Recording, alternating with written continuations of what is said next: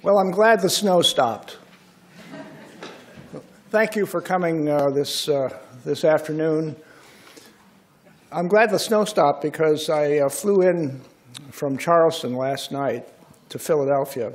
And so obviously the flight from Philadelphia to Scranton was canceled. So Terry Lacey and I drove, or she drove rather, 8 hours. I figured that we were averaging about 10 miles an hour from Philadelphia Airport back to this area. So we're in one piece, but I heard there were other horror stories that people have shared with me. 4 hours going from here to Clark Summit, someone said? Was that you, Steve? It was and noon. Yeah. Oh, and noon, okay. So if that's not traumatic enough, I think we can begin our talk today. So it's been 20 years since Filiti and Anda published their landmark paper on adverse childhood experiences and the subsequent impact that work has had on our field. Those experiences affecting the subsequent development in childhood and adulthood, in both behavioral and physical disorders. About a quarter to a third of individuals with significant trauma develop PTSD, with a lifetime prevalence of about 8 to 9%. It's also been estimated that 80% of individuals with PTSD have co-occurring behavioral disorders, notably mood and substance use disorders, and physical health disorders. And one of the remarkable things that I've noticed in this medical school is that the faculty have done a great job of teaching and educating the medical students here and the graduate students about the effect of ACEs on the function of individuals and the functioning in communities. The additive effects of ACEs are associated with negative outcomes, increases in smoking, obesity, and a variety of physical problems, including increased risk of cardiovascular, cancer, lung disease, and other physical disorders. Neuroscience is looking at the relationship of inflammatory markers to trauma. Genetics is looking at candidate genes related to trauma. And there is evidence that the microbiome is involved as well. So these are big-ticket items that affect the well-being and the functioning of individuals, and affect the well-being and functioning of communities. So while all this research is going on, the question I have asked myself and others, what are the implications of this body of work for individuals and communities? Why have health systems generally lagged behind in developing strategies to address what appears to be a relatively common scenario? How can we take the concepts embodied in the ACEs work and the impressive accompanying psychosocial and neuroscience efforts and move into positive territory that will promote individual and community health? Some of you are aware of the ambitious project we have been working on for the past year, involving resilience, which we feel is the path that will move the needle into positive territory. But this is another topic for another symposium. We're just beginning that work. So the focus today is on what is the future of adverse childhood experiences? How do we take that knowledge and apply it to how individuals and communities can raise the water level and improve what's going on in individuals and in the community at large. We have some thoughts about that. And what you're going to be hearing about over the next several months here in Scranton, in Luzerne County, are some thoughts we have about how to move that needle into positive territory. So the topic today is on the future of adverse childhood experiences and the relationship to the building of community resilience. Now, I have to say that Brooks Keeshan, who is the second speaker today, and I'll introduce him when the time comes. He's going to be on Skype because he flew from Salt Lake City to Detroit yesterday, but could not get a flight from Detroit to here. So what he did, as a sign of effort, he made that effort. He took a flight at 7:45 this morning from Detroit back to Salt Lake City. So he will be here on Skype, and I'll introduce him at that time. It's a great pleasure to introduce both Judy and Julian Ford, who are long-standing BFFs. They are our best friends. My wife Elizabeth is sitting there with them. Julian and Judy, we came to know the first day that we both started at Dartmouth Medical School in the mid-90s. And from that time, we've become fast friends. And like all good friends, we kind of ignore our imperfections and foibles. We don't talk about them very much. And we just accept each other as the people that we are. I think so, right? Speak for yourself. Okay. Julian has had a remarkable career. His CV, which I haven't looked at recently, but it has grown to about 50 pages. And he's a major figure in American behavioral health. He likes to tell me that he used to run, when he was at the University of Michigan as an undergraduate, in the Arboretum, which is a famous place to run, and he does that frequently whenever he goes back there. That's where he received his undergraduate degree. He got his PhD from SUNY Stony Brook. Seems like many years ago, right? Not? No? Okay. But he's held a number of impressive positions in a variety of academic institutions. He's presently professor of psychiatry and law at the University of Connecticut.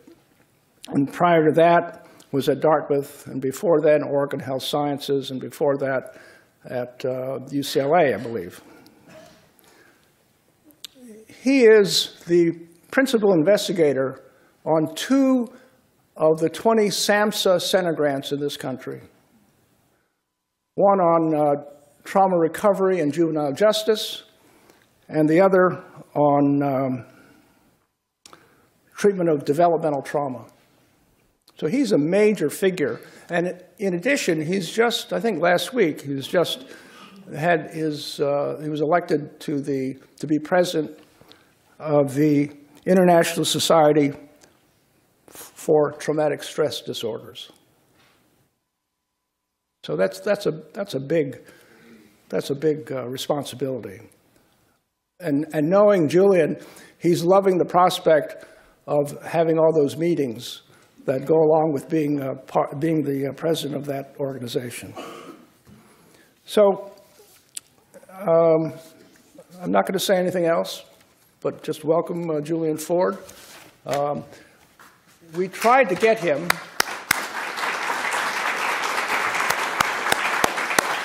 We tried to get Julian to come to this medical school and to the Geisinger system a couple of years ago, but he was too busy building a 75-foot indoor lap pool for his house. Julian, okay. Thank you very much, Dr. Huey. And LOL. Is that lots of love or lots of laughs? I'm not sure which, but either way, it's really a pleasure to be here. Thank you, Dean Scheinman. It's an honor to be back in Scranton and back at Geisinger Commonwealth, a really remarkable medical school. And it's really great to be able to be a part of this behavioral health initiative, because I heard all about this a year and a half ago. Terry Lacey, who's been really leading that initiative for now over 2 years. And I know that it's just so unique to actually be working in a community where the whole community is coming together to address these issues of trauma and adversity, and to do so in a way that builds resilience. So I'm going to talk with you about a way of understanding traumatic stress, because that's my area, post-traumatic stress disorder, and so that I don't get too depressed and so that I maintain some resilience, I have to think about how to flip that around and not try to make it into something that's light, because it's never light. Trauma is just life-shattering. But it's also an opportunity for many people, kids and adults, to be able to actually not necessarily grow. There's something called post-traumatic growth, and I think I'm going to get a little help on getting my slides up here. Thank you. I'm not going to talk to you about post-traumatic growth because I don't think people grow from trauma. I think people grow in spite of trauma. But they grow because they're resilient. They grow because they have hope, because they have mastered a skill, which, thank you very much, which most of us are just novices and beginners at. Trauma survivors, they are the individuals and the families and the communities that I've learned more from than anyone else in my career. And I did get my PhD more than 40 years ago, so I've been learning for a long time. And truly, it's not the textbooks, no matter how many we write, it's the individuals, the families who have found a way to get through the kinds of events that, for many of us, it would just be unthinkable. But what they know is what I want to share with you. And it's a good part of the answer to Dr. Huey's question, which is how do you transform adversity into not just recovery and even beyond resilience into thriving. First, you have to understand the impact of adversity, and that's what we'll talk about today. So I have to admit that I'm the co-owner of a small company that makes very little money, but that distributes, and my wife Judy is the president of that company, so whatever she says, I do, at work as well as at home. And I won't be pushing that, but I'll be sharing a little bit from that. And here's what we're going to talk about today, and I'll try not to keep this dry. I think I'm going to try to give you lots of examples and make this something that we can all relate to in our own lives, as well as those of the patients, clients, and families and children we care for. So we'll talk about the prevalence of psychological trauma and victimization in community and high-risk populations, because there's actually more to adversity than the ACEs. I regret to say that the ACEs, as important as they are 10 different aspects of adversity. And unfortunately, in children's lives growing up and in our lives as adults, we can encounter 25, 30 or more types of potentially traumatic adversity. So it's more than the ACEs, even though the ACEs are a wonderful place to start. And we're going to talk a little bit about post-traumatic stress disorder, PTSD, but I'll try not to make that boring, because it's actually really fascinating to understand what it is rather than just thinking of it as a diagnosis. It's actually a description of how people survive trauma. And when we understand that, then we begin to know how to help them to do more than survive, to not just be living a life of survival, but to be living a life that has more than and is built on the foundation of survival. And we'll talk about something called developmental trauma disorder, which is a reframe of PTSD for children. And it's something that a group of us have been working on for about 15 years in the National Child Traumatic Stress Network, which Dr. Huey mentioned. That's where my centers are located, with 20 or so other centers all across the country, and another 60 centers that are in communities. So if you are interested in hearing more about the National Child Traumatic Stress Network and the incredible resources it has, we can certainly talk about that in the panel discussion. Or you can go to nctsn.org, National Child Traumatic Stress Network, nctsn.org. Great resources. Then we're going to talk about the brain, because many of you know a lot more about the brain than I do. And I want to share with you what I've learned about the brain that is directly relevant to trauma and recovery and resilience. And it also gives us a way to talk with people who've experienced trauma to help them understand how trauma has changed them. So they don't think of it as damage, they think of it as an adaptation that makes sense. That's just what the brain does in order to help us get through situations that we had never expected and that we don't know we can make it through. Our creative brains are incredibly powerful, and that's a tool for education that's incredibly powerful. And finally, we'll talk a little bit about how you can use this knowledge to help the clients and the patients you work with, the community members who you advocate for and who you support, and maybe even in our own lives, because we don't have to be trauma survivors in order to learn from the wisdom of trauma survivors. And that's one of the greatest things that we can do as an acknowledgement of our respect for trauma survivors, is be learners rather than being only the caregivers or the teachers. They have so much to teach us, and I will show you what I've learned. So in case you need some extra reading, late night reading to put you to sleep, so here's a couple of books that my colleagues and I have put together on these topics. So if you want to go in some more depth, here's one on treatment of complex trauma and traumatic stress disorders. Here's one that a group of us put together on complex traumatic stress disorders with children. It's a fascinating collection of articles by some of the really smartest people in the field. Okay, so how prevalent is trauma? Well, as Dr. Huey said, it's highly prevalent. It used to be thought of as an experience that was outside the normal range of human experience. It's not. It's outside of the range of our expectable experience for most of us, if we're fortunate. But it is not outside the range of ordinary human experience, because more than half of all people in this country and worldwide, and sometimes it's far more than that in settings that are war-torn or where there's substantial poverty or where racism and stigma add to the burden of just physical dangers and health-related problems. But just 61% of all individuals in this country will experience a traumatic stressor, and 60+% of children. And by the time that they're adolescents, again, another study, so we've got converging evidence saying that almost 2/3 of all adolescents in this country will have experienced at least one traumatic event, and very often more than one. So, and 5% of those adolescents will develop what's called post-traumatic stress disorder, which we'll talk about. But that doesn't mean that the 95% who don't develop PTSD are unaffected. It just means that they don't have all the symptoms that are required for that particular diagnosis, but they are affected. Back to the ACEs for just a moment, just to, again, reprise some of the work that Dr. Feliti and Dr. Anda and their wonderful group have done, just to give you a sense of its physical health problems, but it's also some of the most dangerous and some of the most serious mental health concerns and behavioral health concerns with every single type of adversity that a child has experienced. In adulthood, their likelihood, their risk of developing alcohol abuse problems, having a suicide attempt, or developing severe anxiety. Just 3 examples, but it runs the gamut. It's every single psychiatric condition is in exacerbated risk by exposure to childhood adversity, not caused by, but the risk is increased.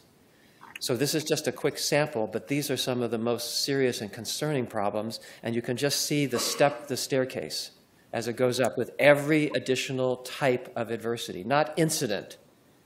Each of these types of adversity may have occurred for years. They may have occurred dozens of times in a child's life. But then you add on one or another and another. And by the way, the ACEs include essentially Abuse, sexual or physical abuse. They don't specifically include emotional abuse, although that is very toxic and often goes hand in hand with sexual or physical abuse. It includes exposure to violence in the family and in the community. It also includes living with a caregiver who's impaired by mental health problems, by substance abuse problems, or by legal and other kinds of problems. So adverse childhood experiences really have to do with children not being able to feel safe in their own homes. And again, it is not because their parents are bad people. They are struggling and they are doing their best, and in many cases it's intergenerational, multiple generations. Most of the clients who I work with in providing psychotherapy for traumatic stress disorders, we trace back the traumatic exposures through multiple generations. And we can see how it just kind of trickles down. It's not one generation traumatizing the next. It's one generation being susceptible and vulnerable, another generation then following in that path. And that's what we really have. We have multiple generations. Now, of course, we also have to consider that for many communities and many subgroups within communities, there is not just intergenerational trauma, but there's historical trauma. Trauma that goes back decades and centuries, that involves mass kinds of exposures to violence, to genocide, to slavery, to displacement. And of course, tragically, we see that happening now in our world. It's not a thing of the past, but it leaves a historical footprint. And a person with that background in their family and their community is going to be more ready to survive in a positive sense, but also that's taxing on the body in ways that we'll talk about. So survival is something that people learn how to do in order to make it through adversities, often over many generations. But the cost of survival is what we call traumatic stress. So if that isn't challenging enough, there's a subgroup of children in our country and in many different countries. I've seen studies on this from pretty much every country, every continent in the world. Something called polyvictimization. Again, not to throw a bunch of labels at you, but these are kids and teenagers who've experienced multiple types of not just adversity, but victimization. Violence, bullying, family violence, community violence, abuse in many cases, neglect, but also sexual trafficking, other forms of exploitation. Social media can contribute to this. So polyvictims are maybe 1 in 10, sometimes in certain populations, maybe more like those in juvenile justice and other populations who are highly vulnerable, more like 1 in 4 or 5, who are kids who've experienced, as you can see, from a survey that David Finkelhor did of just ordinary children in this country, all across the country, nationally representative sample, that 10% of these nationally representative children were polyvictims who'd experienced 9 or more types of victimization by the time they were 6. Types of victimization, not incidents. And 15 or more types by the time they were 15. It's almost incomprehensible. The burden that places on a child to have to cope with that much danger, threat, uncertainty, and in many cases, absence of protection. We found in another study, looking back at some of the data from a study that was done by the Medical University of South Carolina, a national survey of adolescents, and we found that about 8% of them were polyvictims. And you can't see all of this, but just look at the chart and look at the line that keeps going up, peaking up, that black line. Those are the polyvictims. And these are types of potentially traumatic experiences. And you note that there are 24 of them, not 10. And they range from life-threatening accidents and illnesses on one side, on the left-hand side, all the way up to violence, abuse, profound neglect, exploitation. The kids who are polyvictims very often had experienced life-threatening accidents. That's that peak on the left-hand side. But they'd also often experienced losses that were traumatic, separations from caregivers, and direct victimization as violence survivors, as well as abuse. And those were the kids who then reported just an overwhelming number of behavioral health problems. Depression, anxiety, substance use problems, the whole range. Not because there's something wrong with them, but because something had happened to them. Many things had happened. And of course, kids who are already involved in the mental health system, because they have mental health or behavioral health difficulties, they're at particularly high risk. Not because of anything about them, but because of the situations in which they're living in many cases.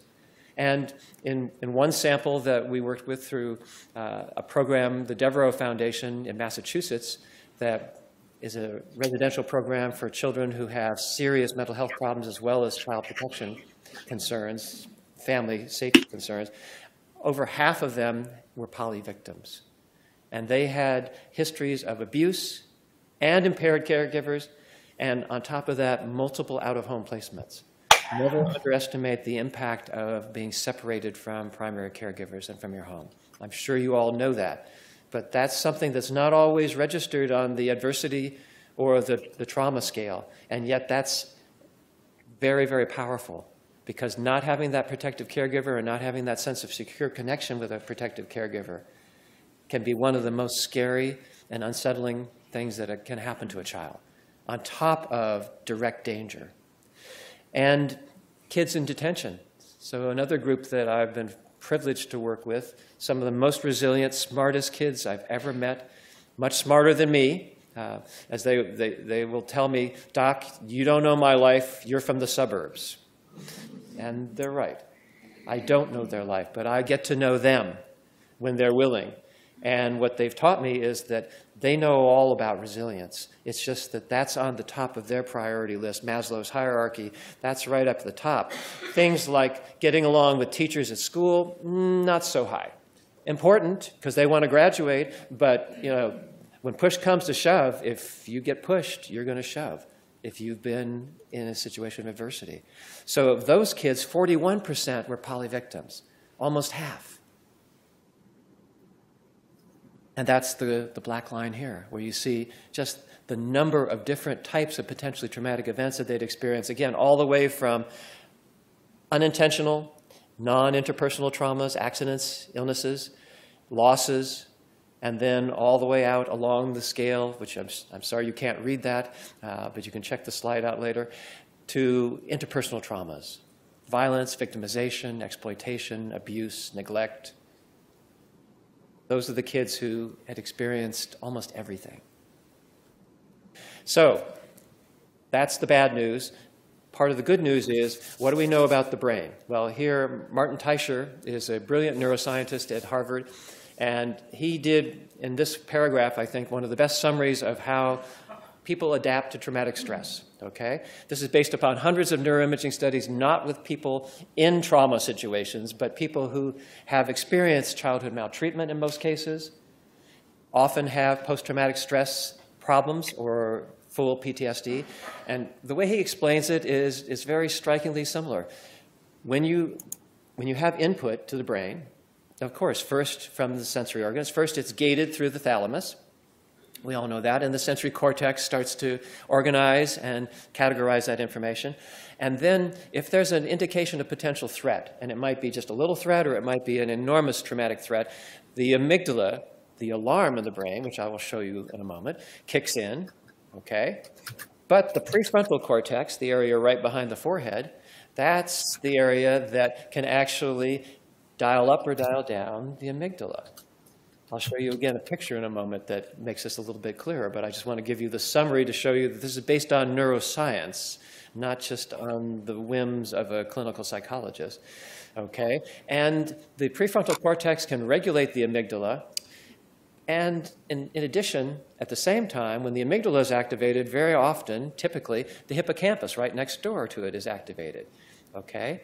And we call those the alarm, the amygdala, the memory, filing, and retrieval center, or sometimes the search engine of the brain, the hippocampus. And again, this is a bit of an oversimplification, but it's pretty true to this neuroscience.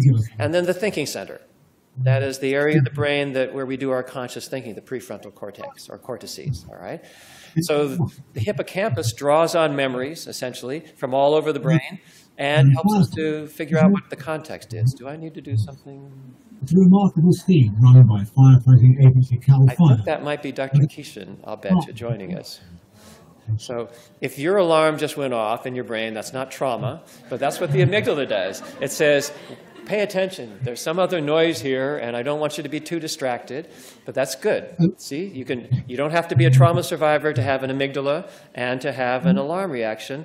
And sometimes having somebody go and figure out how to turn down the volume or mute the external speakers is a great way to actually translate that. And there you go. Now we have meaning and recovery and a little bit of resilience. Okay? I don't ask for this to happen, but I can't tell you how many times I've done this presentation or talked with groups, including clinical groups, about this, and right in the middle of it, the fire alarm goes off. And it's like, okay, that's just what's happening, but imagine that it's not the fire alarm in the auditorium, but it's an invisible, inaudible to anyone else alarm that only you can hear. An alarm that's telling you, you got to do something. Something terrible is going to happen, is happening, will happen, and you don't know what, but you've got to do something, okay? Imagine having that alarm going off all the time in your brain. That's post-traumatic stress, okay? That didn't drive Dr. Scheinman away. He has an appointment. He let me know that, okay? And he'll be fine, okay? So when the alarm goes off, if the memory filing center, the hippocampus, draws on memories that enables you to recognize the context as one of safety, or where you know how to handle the situation, even if it's dangerous, that then ratchets down the amygdala. But if it doesn't, if that prefrontal cortex message doesn't get to the amygdala, or it doesn't signal that this is handleable, you're safe, or you can deal with this, then the alarm is just going to keep escalating. And that, I submit to you, is the best explanation I've ever heard of post-traumatic stress. It is an alarm in the brain that has been turned on by legitimately dangerous situations and circumstances, often over years of a child's or an adult's life, that is not getting reset. And so our job is to help people who are trauma survivors, first of all, understand that's what's different about them. And their bodies feel it too, because the amygdala, as Dr. Teicher says, signals that fight-flight response, the stress response. And that's what leads us to then feel that sense of being on edge or totally shut down and exhausted or just give up, I can't handle this, overwhelmed. That bodily response is all triggered by an amygdala, and if you have an amygdala that has hijacked your brain, then you need some help in figuring out how to regain control over your own brain. But there's not anything damaged in your brain. It's a brain that's functioning as it should, but it is not resetting. And as remarkable as that may seem, that's the key to recovery and resilience in the face of trauma, the ability to reset that alarm in the brain. So we'll talk about how that can be done. But first, I have to tell you a little bit more about how this all manifests. I think I'm not going to go through that, but let me tell you briefly. Here's a quick guided tour through PTSD, okay? So that you will not be afraid of it. And so that you will not also think that it's just something that happens once in a while to people who just have horrible situations in their lives. These are symptoms that can happen to anyone at any time. They happen very often along with physical health problems, along with behavioral health problems. And they're often embedded in those physical and behavioral health problems in ways that you have to look carefully to see. And if you don't see them, it's not that you won't give the right diagnosis, but you're going to miss an opportunity to help that individual with part of their recovery from whatever other physical or behavioral health problems they are dealing with. PTSD is not something separate from other conditions of physical and behavioral health. It is an underlying challenge that coexists with probably a majority of our clients and patients' other difficulties. And if we can help them to deal with the stress reactions they're having, those alarm reactions, that can help them in their recovery from physical illness as well as from behavioral health problems. So PTSD, in brief, is unwanted memories. We call it intrusive re-experiencing. As you can see from the slide, it can happen when you're awake. It happens typically when you're reminded of something and you don't even know that you're having a reaction. You just know you don't feel right, or this doesn't feel like a good situation. So most intrusive memories are not full memories. And actually, very few of them are flashbacks, where you literally think that it's happening all over again. Mostly it's just a sense that I don't feel right, this is not safe, or I just can't handle this. And that's where it's so confusing for trauma survivors, because very often they think that it's because they just can't handle their school, or they can't deal with people and relationships. And it's really not that they can't handle those ordinary challenges and stressors. It's that their brain is busy trying to protect them, and they don't know it. They've got two things going on. They're trying to live a normal life, or an ordinary life that we're all trying to live, and their brain is busy trying to keep them from being killed. Remarkable as it sounds, it's that difficult. So those intrusive memories are basically the brain, the hippocampus, pulling back up memories, essentially to say, be careful, just in case. Maybe something bad's going to happen. And that's the last thing that a person wants to think or feel. I don't want to go back to those memories. Why do they keep coming up? Well, it's because my brain and my body are trying to keep me protected and on guard, which is not a good thing if you don't need to be on guard, but it's a necessary thing if you're in danger. Well, if you're having unwanted memories and you just can't seem to get them out of your mind, and your dreams are affected, and you just can't ever feel like you're really safe, where you can relax and concentrate, then naturally you're going to try to avoid thinking about anything that triggers those memories. So that's another set of symptoms, but it's just a natural reaction. There's nothing pathological about that. It's common sense. Unfortunately, it doesn't work, because the more you try not to think about something, the more you'll think about it. That's how the brain works. The more that we try to avoid situations or conversations or movies or TV shows, or anything, anniversaries, places that are reminders of traumatic experiences that we've had, the more that we're priming our brain to access those very memories. So avoidance is intended to protect against those bad memories, and paradoxically, it actually amplifies them and escalates them. So that's then a crucial thing to know. We're trying and treating post-traumatic stress to help people get out of this vicious cycle of terrible memories that are there because their brain is trying to protect them, and avoidance of those memories, which then makes the memories even stronger and more likely to occur. We're trying to get them out of that vicious cycle, and we'll talk about how. Well, if this is happening, then I hardly need to tell you that you're probably going to be experiencing some very, very difficult and unpleasant emotions. Your thoughts are going to be geared toward, can I trust? No, I can't. What do I have to do to protect myself? Why is this happening? What's the matter with me? So long and short of it, this is where people develop what are called exaggerated negative expectations, but they're really not exaggerated. They are based on traumatic experiences. And they may not be exactly relevant or exactly appropriate to today's experience, but they are relevant to what you have been through. And that's, again, the crucial thing to keep in mind. Trauma survivors don't exaggerate their negative beliefs. They have negative beliefs that are intensified by experiences that people who haven't experienced trauma don't understand. And we have to be careful about not judging that or joining with a trauma survivor and judging themselves. They are rational beliefs. They are just not necessarily the most useful at this particular moment, as simple as that sounds.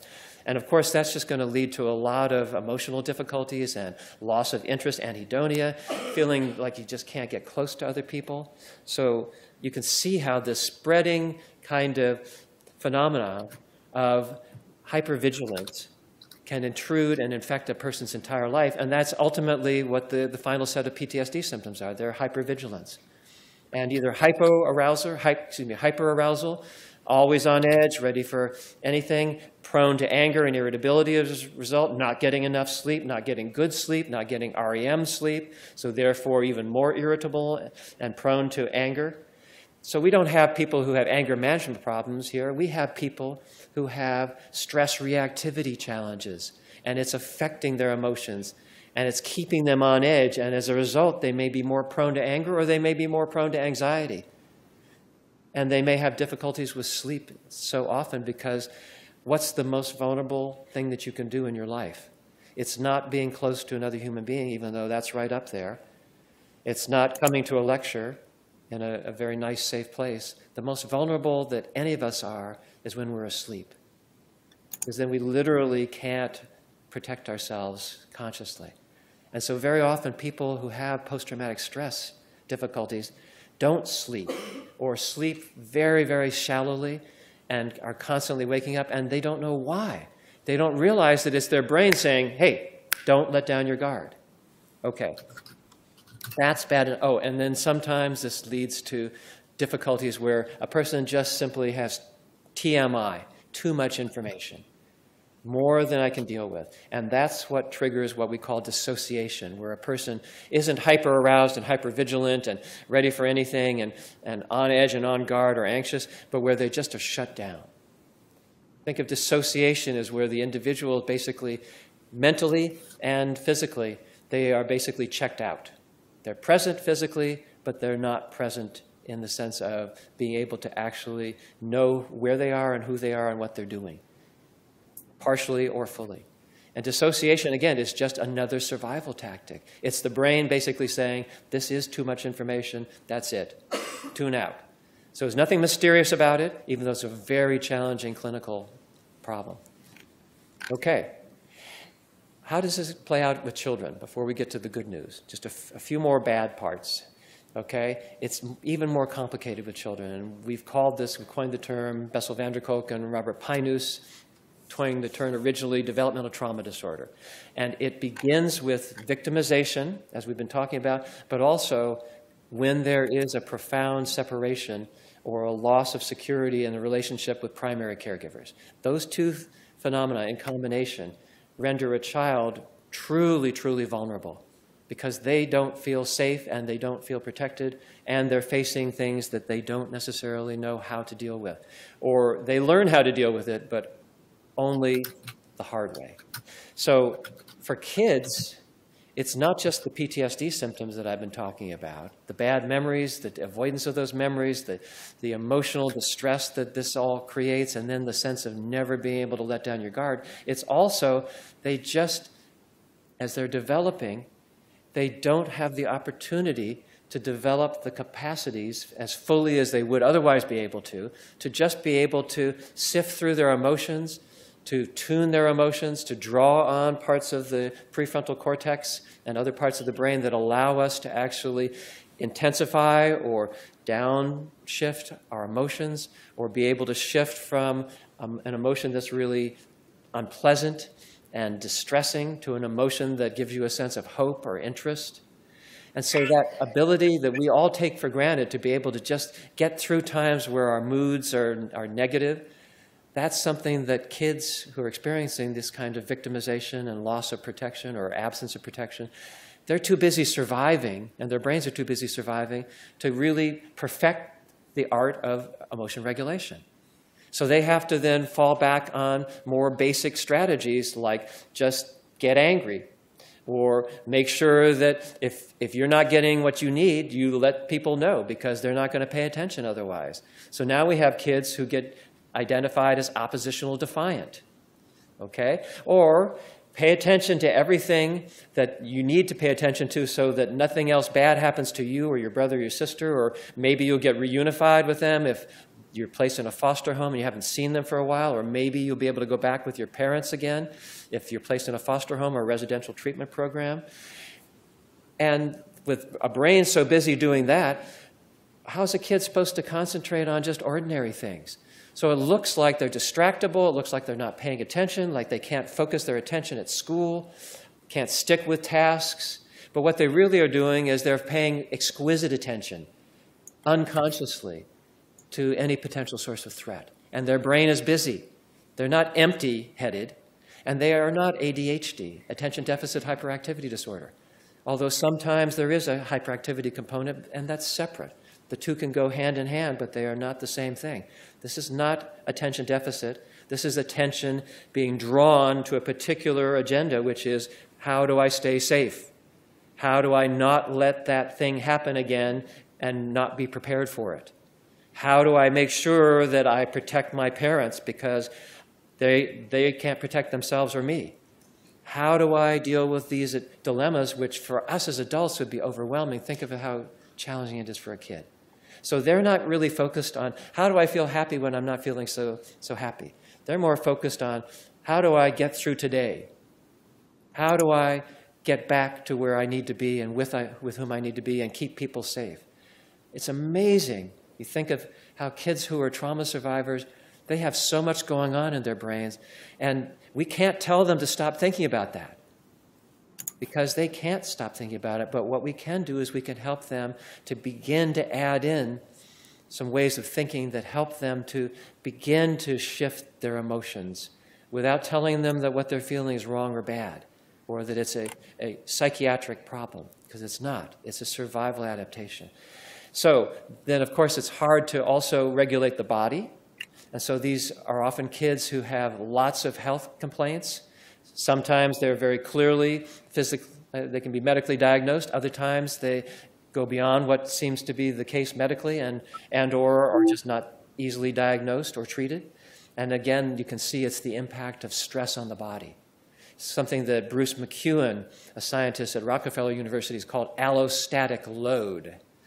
If you don't know that term, don't worry about it, but if you do, it's basically just a way of saying when we are subject to enormous amounts of stress, our bodies have to regroup and mobilize, and that takes a lot of bodily resources. It puts a load on the body. Allostatic means the body's ability to maintain a healthy kind of stability, stasis. So the allostatic load is you're dealing with so much stress that your body can never really relax. Even if it looks like you're just not paying any attention and you're daydreaming, these are kids who, they're not relaxed. They may be freezing and ready for something else to happen, but they're not relaxed. And that takes an enormous amount of physical energy. So with that, of course, then it's going to be difficult to maintain your sense of where you are and who you are and what you're doing, and that can lead to frank problems with dissociation. It certainly makes it hard to even think in terms of emotions when your basic emotion is I'm either bored or I don't feel anything or I'm completely enraged. Again, I'm telling you some of the more extreme forms so that you get the sense of this. I'm not saying that every child who's experienced trauma or adversity is going to have all of these difficulties, but many do. And any one of these difficulties can become an enormous challenge for a child growing up and developing. And of course, it then kind of sifts over into their attention, as we've been talking about.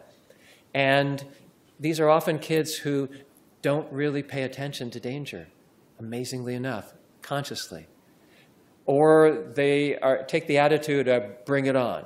After what's happened to me, so what, you know? I can go out there, I can ride my bike in traffic, I can hang out with people who I know have guns or are dangerous. No problem. I know how to handle that. After what I've been through, this is easy. Well, it's not easy. But there can be that attitude of, after what I've been through, it doesn't really matter. Go ahead, hurt me, or you can't hurt me. And so these are kids who, on the one hand, are hypervigilant about danger, and on the other hand, can often appear to be completely unaware of massive amounts of danger in their lives.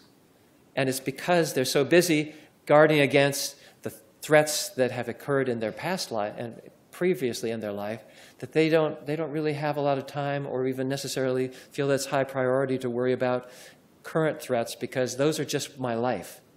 And again, these are kids, polyvictim kids, who will often say, trauma? I don't have any trauma. Yeah, you know, people in my family yell a lot and, you know, they beat each other up. And yes, there are lots of times where I'm not sure if I'm going to wake up and find a body on the floor. And again, this is an extreme version, but it's very similar. And they're basically saying, it's not trauma to me, it's my life. But it is trauma. We need to know that. We don't need to tell them that, but we need to know that. And they are on edge and hypervigilant even if they think they're completely chill, because they have to be. And that's what's keeping them from concentrating. That's what's keeping them from feeling the kinds of feelings that they want to feel that give a person a sense of hope and purpose and connection. And it's nothing that they're doing wrong. It's just that they're in survival mode. And so, of course, They'll often then resort to things like maladaptive forms of self-soothing, which can include addictions, but it can also include self-soothing behaviors, or even self-harm, which is a form of self-soothing, tragically enough, where adults or kids who intentionally hurt themselves, very often what they're doing is not inflicting pain, they're actually trying to contain pain. And the physical hurt that I feel in my wrist or my legs, or when I bang my head, that's better than this massive, overwhelming sense of frustration, of confusion. So actually self-harm tragically becomes a way of reducing pain, even though it has awful consequences. And this can also, of course, then, with all this going on, how is a kid supposed to set goals and achieve goals? As one of the boys who I met at our trauma clinic said, first time he came in, he sat down, 16-year-old, and again, I won't tell you any personally identifying information. He said, first thing he said was, okay, doc, I know you want to talk to me about my goals. I don't have goals. I don't do goals. Are we done? And I said, I get you. I hear you on that. We're not done, but fine. Okay, we won't be talking about goals. Well, it turns out he had a lot of goals. But his main goal was just how to navigate each day. His secondary goal was how to be a marriage counselor for a couple of his foster parents. About 3 placements ago, he'd been with a couple, and he'd really bonded with them. And then, of course, he got kicked out of that placement, tragically, as so often happens with kids. And he's continued to stay in contact with them, and he literally would tell me about how he would talk with them to try to negotiate so that they wouldn't split up. He was their marriage counselor. So there you go. There's a kid who, on the surface, it seems like he wants nothing to do with anybody or any relationships. He seems to be kind of callous and unemotional. That's a term that's often used about kids involved in juvenile justice. But he's not callous and unemotional. He's extremely emotionally connected, but he's walled off. And his connection is, I've got to prevent bad things from happening. And I've got to try to protect the few people in my life who I feel have actually been there for me, even if they're not there for me now. See how complicated this is. So he had great goals. We talked about some of his other goals, which I may get to or may not. But he had some really remarkable goals in addition that he wasn't even really aware of, and abilities too. He was so busy being a survivor and a protector. And as a result, this affects kids' sense of who they are. These are kids who then grow up believing that they're damaged, that there's something wrong with them, fundamental, and they can end up even hating themselves, tragically. Maybe not saying so, but like another client of mine said, I would look in the mirror and I couldn't look at that face. I had to look back behind. I just couldn't look at that face. I just didn't want to see she's so ugly. And of course, that's not true, but that was how she felt internally. So for her, it was true. And of course, this is going to make for some intense attachment insecurity. So relationships are going to be constantly tested. And that's why it seems like these are kids who don't want to be in relationships when in fact they're actually incredibly relationally oriented in most cases. And a lot of distrust, a lot of defiance. So there's your oppositional defiance and even conduct disorder. And aggression at times, because sometimes the best defense is a good offense. Again, not to justify it, and we're not accepting these as appropriate behaviors, but these are forms of self-protection, or standing up for others to protect others, which is often the case too. And then as a result, very often there's a lot of confusion because kids growing up in this way, they either feel like they're sort of so close to others, like this young man who he felt like he was still part of this family even though he really couldn't be. But emotionally he was in some ways. But boundaries become very, very muddied. And kids who've had these experiences can be very vulnerable to exploitation because of that. And sometimes they literally won't allow any kind of connection at all, even though they're desperately seeking it. And it's often very difficult under these circumstances. Can you imagine how hard it is to take someone else's perspective when you're just trying to understand your own? And it's so confusing. So that's developmental trauma disorder. We've done a field trial, which I won't go through all the details of. We've got a couple of articles that have just been published. We surveyed several hundred kids. Excuse me, first we surveyed clinicians all over the world. And they told us that, in brief, So as not to bore you, I can give you the details later, that these symptoms of developmental trauma disorder were similar to post-traumatic stress disorder, but they were above and beyond. So there's more than even PTSD that we're dealing with. And they include exactly the kinds of problems that I've just described as part of developmental trauma disorder. And then we subsequently have done an interview study with kids from several different parts of the country, actually 2 waves of it. In the first wave, 236 kids and their parents. And we developed an interview to assess this developmental trauma disorder as well as PTSD. We found that it's a pretty cool interview. It's got some pretty good psychometrics. If you want to hear more about that, I'd be glad to, but probably most folks don't want to. Turns out that when a colleague did some very fancy, what's called latent class statistical analyses, it turns out that, confirmatory factor analyses first. It turns out that this measure actually measures 3 specific things that are exactly, well, not exactly, that are very close to those 3 domains that I just talked to you about: affective dysregulation, behavioral and cognitive dysregulation, intentional, and self and relational dysregulation. So it turns out that we can actually measure this. And when we looked at kids in our survey, we found that, yes, indeed, there were a group of polyvictims, but there were also a group of kids who experienced a number of different types of traumas, but not necessarily all. That's the middle line, and some who'd experienced very few. So we had a good sample here of not just trauma survivors or not just polyvictims. And what we found basically was that when we look at each of those components of developmental trauma disorder, that each one is very specifically related to other kinds of problems, and specifically to the amount of trauma that a child had experienced. So that's what this is basically saying. And these are the other kinds of problems with emotion expression, alexithymia is what it's called, problems with impulse regulation, and problems with just overall dysregulation. So basically what we've got here is we've got a bunch of kids, not a bunch, but we've got kids who have experienced heavy loads of trauma and adversity. And they have these difficulties. So what do? So here is what we suggest that all of us can do. 2 things. We can spread some useful information. We call it psychoeducation. You can call it anything you want. And it's basically the message that I just gave to you earlier, but I'll show you some nice ways of explaining that about the brain and stress response system. And then we can teach and model and use ourselves some really powerful recovery skills that are a part of every treatment for PTSD, but not always clearly articulated. So this is an intervention that we developed called Target, Trauma Affect Regulation Guide for Education and Therapy. If you're interested, we've got a number of published studies. Here's a book that you can get on Amazon probably for 50 cents. I'm not sure.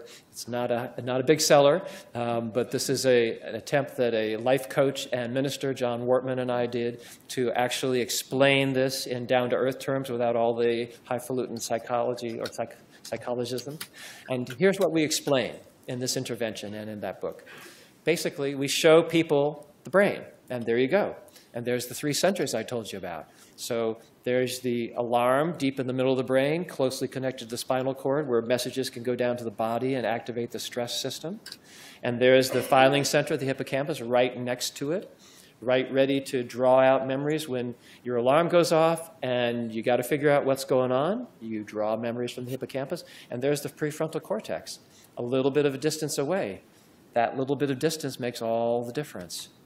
So how does normal stress, how do we adapt to normal stress? Well, basically, our brains are brilliant. The alarm goes off and signals pay attention. The hippocampus, the filing center, gets activated to tell us what's going on, the context. What's this situation? Before we're even consciously aware of it. That's where you get that intuitive sense of, is this okay? Should I be walking down that path? Should I be listening? Should I be leaving? Should I be talking to this person? Do I like this person or not? Those intuitive feelings that we all have that before we even are aware of them, that's because our memory filing center is drawing on memories. Because our alarm has said, pay attention. And then if that information gets sent up to the prefrontal cortex, And the prefrontal cortex gets a message of, this is manageable. You know what's going on. You can handle this, even if it's difficult. The prefrontal cortex then is activated in a way that actually resets the alarm. And that's that arrow underneath. What is post-traumatic stress or developmental trauma disorder? It's an alarm system that is hyperactivated by experiences, not by the person, but by what happens to the person or the community, or the family. And a filing center that then is essentially spewing out all kinds of memories about threat, danger, horrible things, worst possible memories, and a thinking center that's crashed. So you're not thinking clearly. You may even be dissociating and not even aware of what you are thinking. Or at best, you're thinking, I got to do something. Ready, fire, aim. That's in a nutshell. And when we show this to trauma survivors, they say, oh, yeah, that looks like my brain. That's what happens to me all the time. And you're saying to me that's just normal? That's what happens in brain? That is normal when you've been through traumatic experiences. It's not abnormal. And it makes sense. The problem is that now your alarm is running your life. And you're reacting, even though you have the ability to reset that alarm. The alarm has taken over to protect you for the best of all possible reasons. So what do we do then? Well, of course, the $64,000 question is, how do I reset the alarm in my brain? And I'll give you a brief guided tour, but essentially it's these 7 steps which spell freedom. Right? And they basically are 7 different ways of doing the same thing, which is activating the prefrontal cortex, so that then rather than just being driven by the amygdala, the alarm, the prefrontal cortex is actually stepping back in. Okay? And we begin by focusing, which we do with a nice, simple maneuver we call SOS, since that's familiar even to the younger generation. Mostly they've heard of that, even though they don't know it means save our ships. Here what it means is, and think about this, I bet this is what you do when you're facing a challenge or when you're stressed. At your best. When you're not just reacting. And again, not because of trauma, but just because this is how our bodies handle stress. I would imagine that the first thing you do is you say to yourself, okay, wait, just slow down. Don't say anything. Don't rush. Wait just long enough to figure out what's going on here before you tap out that email that you wish you hadn't sent or that text that and you go, oh, no, why did I send that? Okay, so all those times where you go, no, wait. Stop, slow down, and just clear your mind, and then you focus on something. And probably at your best, what you focus on is something that really expresses what's important to you at that moment in your life. It may be something about a relationship. It may be something or someone who gives you hope. It may be someone or something that you know has got your back and will protect you or care for you. It might be something you know about yourself and your resilience, your ability to think clearly even under stress. And that orienting thought, the O, is really the key. That's what begins the reset of the brain. It seems so simple, but the art of this is to find exactly the right orienting thought at any given moment for each of us as individuals. And that's what's so individual. There is no single mantra. This is not prepackaged. This comes from each of us, each child. But that thought is whatever you need at that moment in order to realize that you can handle this. And there is something that you can do that will make a difference in this situation, even if you're encountering an enormous stressor.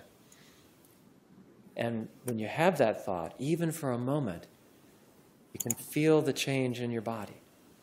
And just feel. It's not a relaxation exercise. Sometimes when we teach this, people think, okay, let's do an SOS, so we'll just close our eyes and slow down and think this really nice thought, and I'll go to a desert island and no cell phone reception and just be completely relaxed and the sound of the waves. That's okay. That's one way this can be done. But the best way to do this for us as healthcare providers currently or in training, and social services and family services providers, and for our clients and patients, the best way to do this is to focus on what do I need to know right now so that I am living and acting in accord with my core values and with who I am as a person. And that might seem a little highfalutin, but it's amazing to me how kids get this. And of course, that kind of taps into the adolescent search for values and ethics and morals and what's right and what's wrong, which is a great thing, but oftentimes they're too busy surviving. This is a way of coming back to the core, one of the core agendas of latency age, childhood, and adolescence, which is figuring out what you believe in and who you are based on what you stand for and how you live. This can be drawn on in that quick a time. This is not something where you have to spend hours on this. But how many times do you have to repeat this before your prefrontal cortex is starting to send a really good, strong message to your amygdala of, hey, chill, or calm, it's okay? We don't know how many times, but it's probably thousands. Okay? And that's what we teach, that this is not something that you do because we call it an SOS. It's something that you do to tap into the power that you have of your brain, your resilient brain, which can signal to your intensely survival-oriented brain, which is keeping you alive and protecting you, I've got this handled. And at that point, you're probably thinking much more clearly, even if you're under high stress. And the second S is just simply a self-check. Just basically, how much stress are you feeling on a scale from 1 to 10? It helps sometimes for people just to be, I'm a 7 right now. I'm not going to tell you everything that I'm feeling. I'm not really, but sometimes a number is easier than trying to describe what's going on in your life and what stress you have. I'm a 7 right now on the stress scale, but also how much personal control do you have? And we define personal control, you may accept this or not, as the ability to think clearly under stress. That simple. And I have yet to find even a teenager who would not at least reluctantly agree that that makes sense. Often reluctantly. But the ability to think clearly under stress, what do great athletes do? What do great musicians do? What do famous people do? What do our role models do in all walks of life that makes them so highly effective and people we can look up to? They're the people who are able to maintain their perspective and think clearly under stress. And that's why we can trust them, and that's why we can rely on them not to make things worse most of the time, except when their alarm takes over their brains too. So this is basically the skill that is at the core of handling stress for all of us. And we teach this as a way for healthcare providers in training as well as in practice to use this not just for your patients, but for yourself. But use it in whatever way makes sense to you. It's not a formula. It's a framework. It's a way of understanding how to actually have control in the face of very powerful forces in our brains that will otherwise hijack. And the rest of the freedom steps are basically just being able to, in advance, anticipate triggers. So we're all familiar with that. But the importance there is not having a list of, oh, this is what gets me really upset and this is what really bothers me. It's that when people develop a list of triggers, then they begin to see that, of course, my reactions make sense because that's a trigger that reminds me of this past situation, even if it's not a horrible thing. So, of course, my brain is going into an alarm mode. Makes sense. Trigger identification, then, is a way of helping people to recognize that their reactions make sense, even if they seem extreme. And sometimes triggers are as simple as species-specific triggers, as Snoopy experienced right here. Just a feline trigger, okay?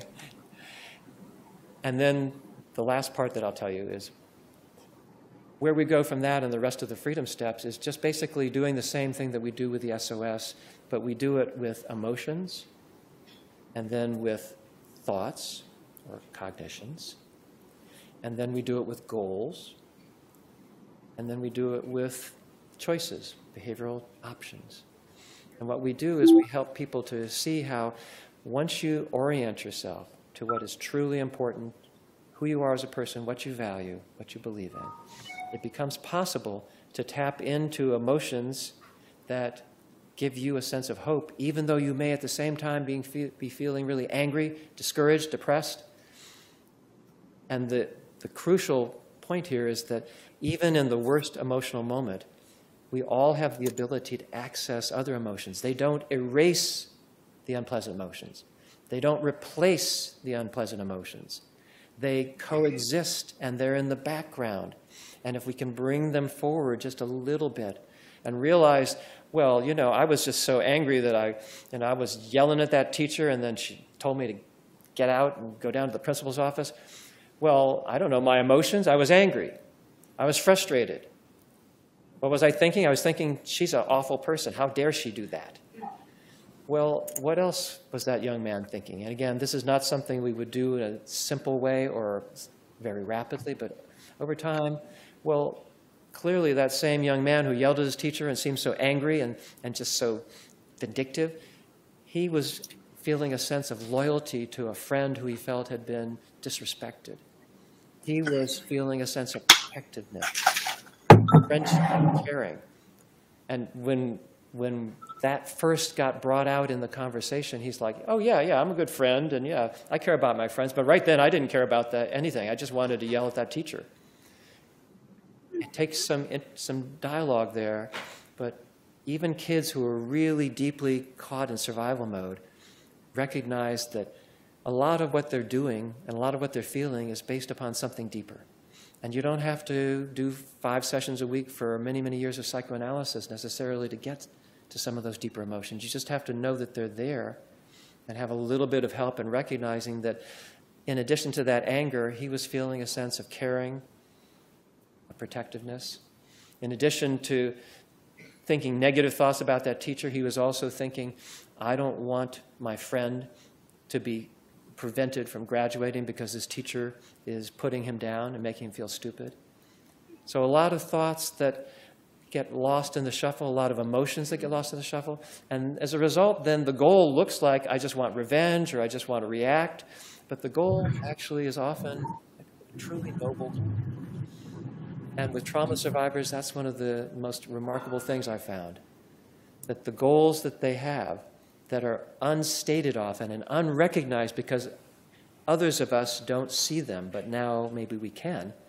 Those are goals that really have to do with making a contribution and not just with survival. And so that's where we go with our last step. That when you're able to focus and think clearly under stress, it doesn't solve all your problems.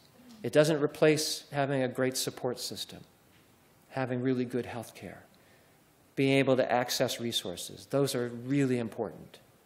But in addition to that, in doing all of that, if you can think clearly and you recognize that and others in your life see that you think very clearly, then you have the ability to pull yourself out of that trap of self-blame, self-loathing, self-criticism that so many trauma survivors fall in because they don't realize that it's not something wrong with them, it's something wrong that has happened to them.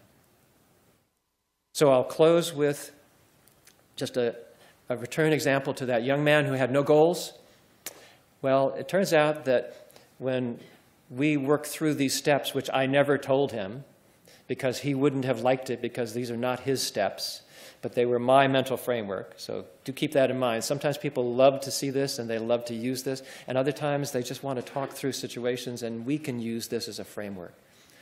I realized that as we talked over time, And gradually, he started to view me as not a complete idiot and not somebody who was going to do something else to make his life more miserable, which unfortunately he had happen in his view from many providers with the best of intentions.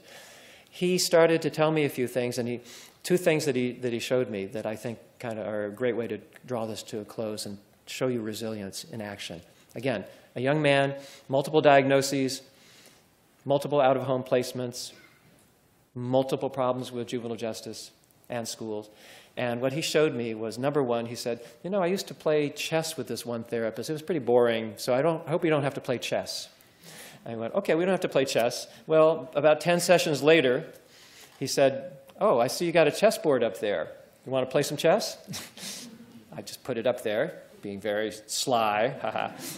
I had no idea, and if he'd never mentioned it, I wouldn't have brought it up. So, yeah, okay, fine. What did I learn? I learned that this is a young man, he beat the heck out of me at chess. I'm not good at it. But he did it because he could see 3 moves ahead. And that's what I learned by playing chess with him. I learned that he had the capacity to see several moves ahead. He had a great foresight. How was he applying that? To hypervigilance. How could he apply that? So many different ways. And then the other thing he showed me was, and again, this is one of those situations where you go, oh, I don't know, is this really happening? He said, oh, I've got to show you this video I took on my phone. This is really a great video. And I'm thinking, uh-oh. My alarm went off. I did an SOS. Okay, what's important here is to see what is it that this young man wants to communicate to me. I also need to remember that he's going to try to lead me down the path a little bit and see if I'm going to react so that he can then say, oh, yeah, you don't get it. So I said, okay, stay calm. You can handle this. And then he said, it's a video of these 2 girls fighting, and they're beating the hell out of each other. It's so great. And, of course, then my alarm really went off, thinking, I can't watch this. This is terrible. Okay, long story short, I said, all right. After I did an SOS, or 3 or 4 of them, I said, okay, here's the deal. I know you want me to see something here, and I'm willing to watch this, but I'm not watching this to see these 2 girls fighting because that's just not something I can really go along with. But I want to see your camera technique. Okay, so he showed me the film, and he had brilliant camera technique. He was like a little war correspondent. He was in there right up to the fight, and then he got underneath, and he really got right in the middle between them taking this film, seriously. And then, I kid you not, I couldn't make this up, he did an after-fight interview with each of the combatants. He's like, whoa, she really wailed on you. Well, yeah, but I got her pretty good.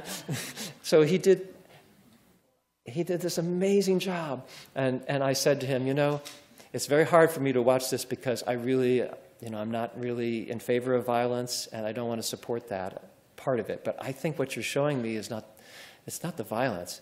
It's that you have an ability. Have you ever thought about becoming a war correspondent? It's dangerous, and I don't necessarily recommend it, but you've got an amazing ability to see things and to position yourself. And he said, oh, yeah, and all the kids leave me alone. They know that, I'm not going to do anything, so that's how I can get right up in there. He said, you have some remarkable abilities that could translate into some incredible kinds of work and jobs and success as an adult. I know you don't have goals. I know you're not interested in that, but I just wanted to say that. And he kind of looked at me like, okay, all right. To me, that's the work that we're doing.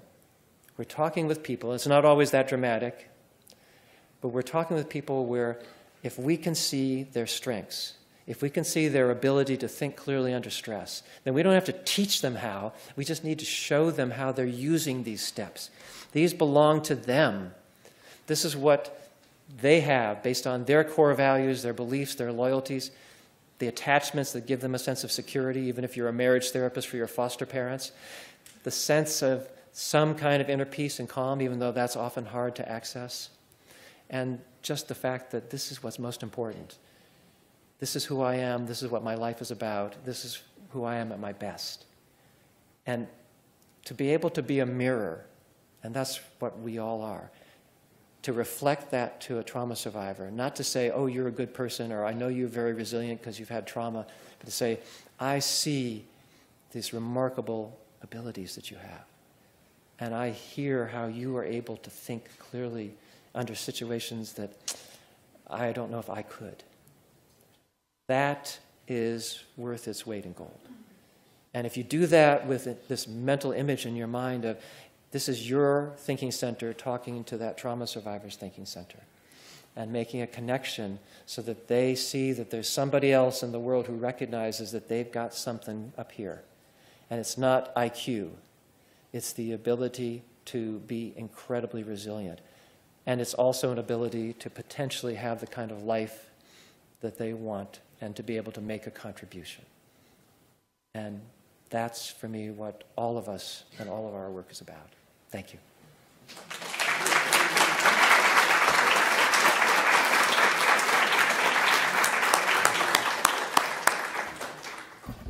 Thank you so much, Julian. Don't retreat. Come back up here. Okay. I think 20 years ago, you and I had a discussion. I remember it well. Okay. I'm glad to hear that. That the tendency among many therapists, when they encounter people who have experienced trauma, is to uncover. And we debated that, that may not be the best thing for people who have experienced trauma. And why would that be the case? I mean, your psychoeducational model that you've laid out today for this audience of Target does not do that. Correct. Do you want to comment on that for a moment? Sure. I'd be glad to. And that's a really good point that Dr. Hu is raising. If you are a student or a scholar of evidence-based treatments for post-traumatic stress disorder, which I hope you're not, but if you are, you know that the interventions, the therapeutic interventions that have the strongest evidence base, usually delivered in approximately 10 to 12 sessions, which is way too few for a real world, to be quite honest. But okay, I've done it too. Some of my studies are that brief as well. That those interventions that are best evidence-based involve having people intentionally go back and dredge up a trauma memory, or more than one, or a part of it, and focus very intensely on that. Now, that can be enormously helpful if a person is scared of those memories or feels that they can't allow themselves to think of them because it breaks the cycle of avoidance and intrusion. So I would be the last person to say that it's not potentially beneficial. But the reason why we developed Target, and there are some other interventions that do similar things without dredging up the memories, is because every time that you process a stressful life experience today, in the way that I just described with the SOS, with the freedom steps, you're really working through a trauma memory, if that's part of your experience. But you don't have to go back to that memory. You are experiencing some of the same stress and survival reactions right in the moment. And that's what we teach, that it's not that trauma memories are unimportant. They're extremely important. But they are a marker of what your brain has captured from that experience to protect you. And that's why they keep coming back, and you don't have to get rid of them. In fact, you can't. Memories are indelible. You can't get rid of them, and you don't have to try to get rid of them. But what you can do is you can figure out how to react and manage and think clearly and focus on what's important to you when they come back up in your life now. And I have to admit that I just got today, coincidentally, today online there is an article written by somebody by my name that is on this basically unpacking trauma memory processing. So I went back thinking about how important this is and said, I don't want to be known as the guy who dissed trauma memory processing and said, don't ever make those people uncover or unpack. No, I want to be known as somebody who says, what's happening when you unpack those memories? And are there ways of doing that that don't involve sitting down and dredging up all that stuff right now, that involve living your life and making connections? And so I'm really rather pleased with that article because it basically all the people in my field are going to be angry about it because they're going to be saying, well, wait a minute, he's saying it's okay, but it's not, or you can do it this way, but it's only our way. The whole point is people can go back and rework trauma memories in many, many ways. It's not just by going back and telling the story, even though sometimes that is a good way to do it. There are many ways to rework trauma memories. So we weren't really debating. We were more saying, you know, there's got to be more than one way to skin this cat, and there is. And what we've just talked about is trauma memory processing. It just isn't dredging up trauma memories. It's processing trauma reactions in your current life and understanding how that's just a variation on handling stress. And therefore, that is something that we as providers and students and advocates, we're all doing that all the time. If we know that, then we know we're in the same boat with our clients and our patients. It's not them and us. We're all doing the same thing. We just have different life experiences. And there are different ways to figure out what those life experiences have taught us, what they mean, and how best to continue on resiliently. As that young man was showing us, there are many ways. Thank you. We're going to take a break now and return at 2:45. So I'm Denny Doggart. I'm a physician. I work at the medical school. I'm part of the planning committee. I would like just to do 2 or 3 very brief housekeeping items. In your folders, there are cards, index cards, if you'd like to write questions for the panel. At the end of Dr. Keeshan's, we're going to have a panel that comes up, and we're going to ask them some of the questions. And if you could pass those, we have some medical students, these 2 brilliant, smiling, smart young ladies in their white coats will be walking up and down the aisle right before we start Dr. Keeshan, and then right before we start the panel, if you have any questions regarding his talk also. And then if you could please complete the pre and post assessment, that would be very, very helpful to those of us who have planned this experience. And lastly, there will be more cheese and drinks and desserts after this if you want to hang around and meet and mingle with the panel. Thank you. And because my memory is so short, I forgot to announce at the beginning of this, and I don't know whether it would be valid now to do it or not, but there's a pre-survey that people are supposed to, we've asked for people to complete. I asked Katie Nealon, the medical student who's going to be on the panel, to kind of shoot me spitballs to get my attention, but she didn't have any paper, she said. So it's still okay? Okay. So now I want to introduce Brooks Keeshan. And Brooks, I don't know whether you can hear me or not at this point. I can hear you. You can hear me? Are you back in Salt Lake City now? I am. You are? Okay. And were you traumatized in leaving Detroit to go back to Salt Lake? I've had some opportunity to do some processing, and I think I'm good to go. So thank you. Okay. And we'll pay for your hotel room. I just want you to know that. It's okay. So Brooks Keeshan, I met in December in Hong Kong. We were at a meeting. And he is, I would characterize as one of the rising stars in American psychiatry and in the trauma field. He's triple boarded in adult psychiatry, child psychiatry, and pediatrics, and has been a fellow in pediatric child abuse, which I think he completed in 2013, 2014. He did his undergraduate work at Xavier, and then went to the University of Cincinnati Medical School, and then did his residency at the University of Utah, which is where he is based now. And by the way, Brooks, I spoke to somebody in Charleston yesterday who said they were trying to recruit you to Tulane at one point. You may know the person I'm referring to, but they didn't win out. So she still has hopes. She's at Tulsa now, so she has hopes that she could attract your attention to that particular medical school. I know exactly who you're referring to. Okay. Of course, we have our own designs here, but I'm not going to be explicit about those. But Brooks is also part of this National Childhood Stress Network. He's a principal investigator on his center, and as a pediatrician, his talk today is going to be on a primary approach to pediatric trauma, screening, diagnostic, and treatment considerations.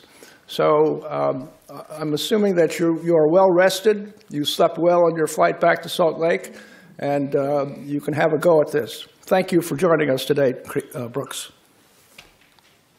Thank you so much. It's great to be with you all electronically. I wish I could be there in person. And just from a timekeeping standpoint, since no one can wave their hands at me, I currently have about 3 minutes till the hour. How long do I have until we need to stop? You have an hour. An hour? Yeah. Hour. So now 45 minutes. 45 minutes. Okay. So I will aim to end right at 1:45.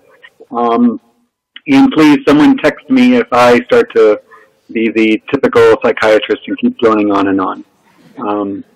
But I wanted to start off with something that I experienced yesterday, which was sitting on the runway in Detroit.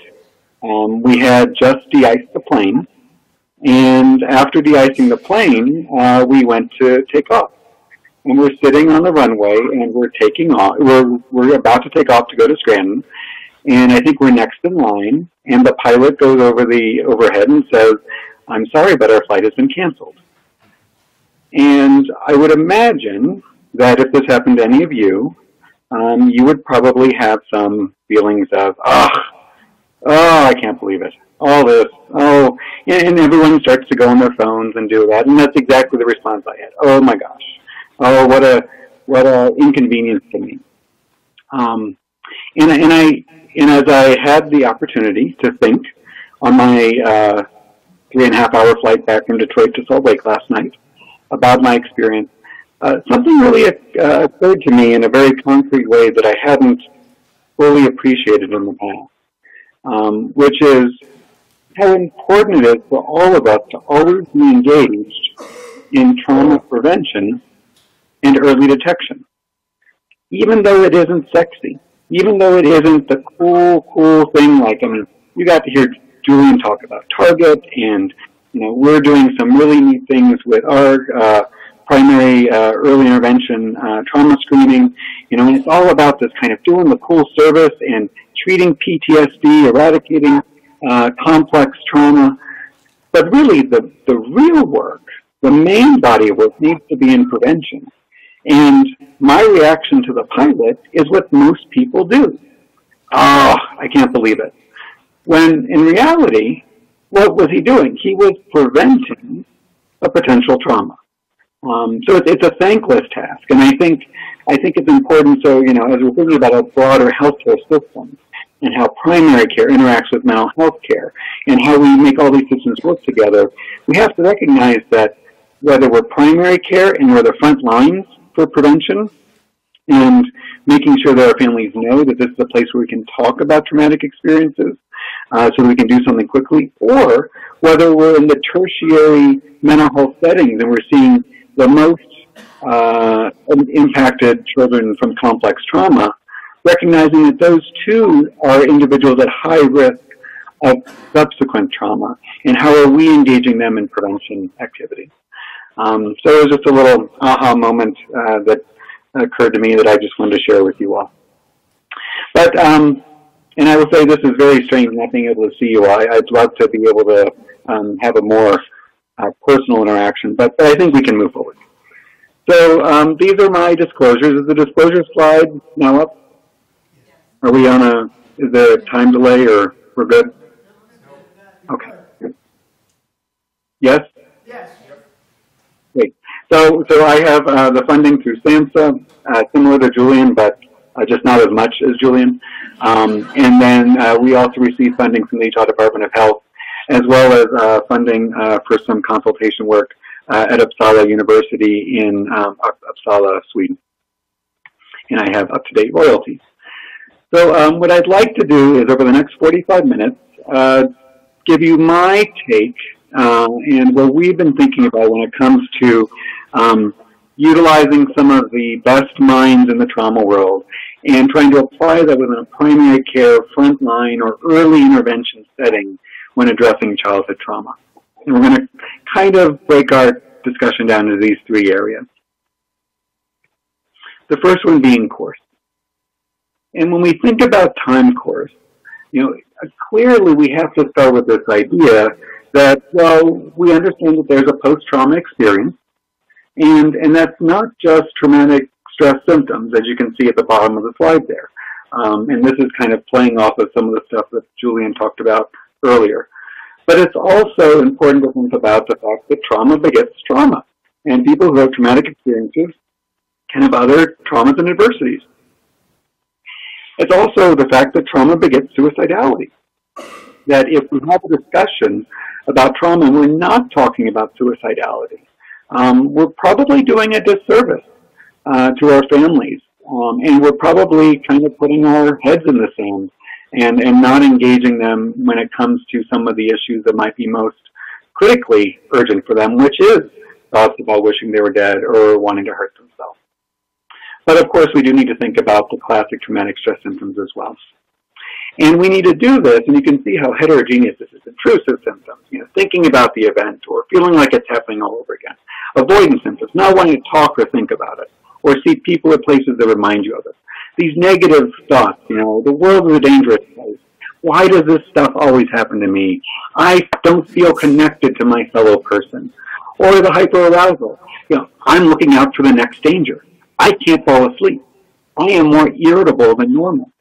And of course, that kind of coming in and out of our normal conscious state to a more removed state from dissociation. So it's to lay the groundwork that this is already, at its core, a little tricky.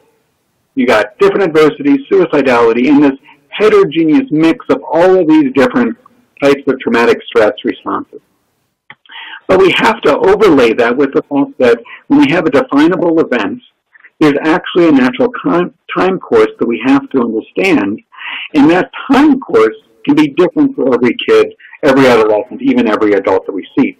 And this is adapted from some of Chris Lane's work, so I want to give him full credit. But if you look at the x-axis, we're looking at kind of pre-trauma, in the middle peri-trauma, or when the trauma occurred, and then post-trauma. And then on the y-axis is just generally speaking, am I doing good? That's at the top. Or am I doing not good? That's at the bottom. So in some cases, like resistance, which is a real thing, you can be doing well and then something happens, and there's really no appreciable change in functionality. And so you just kind of keep going about your day.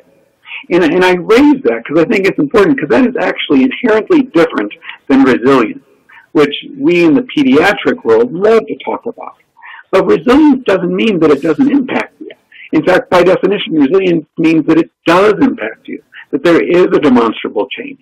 However, because of a supportive family, because of kind of some inner qualities that we may not understand, because of whatever series of circumstances, that individual can bounce back relatively quickly to their normal pre-trauma good functioning state.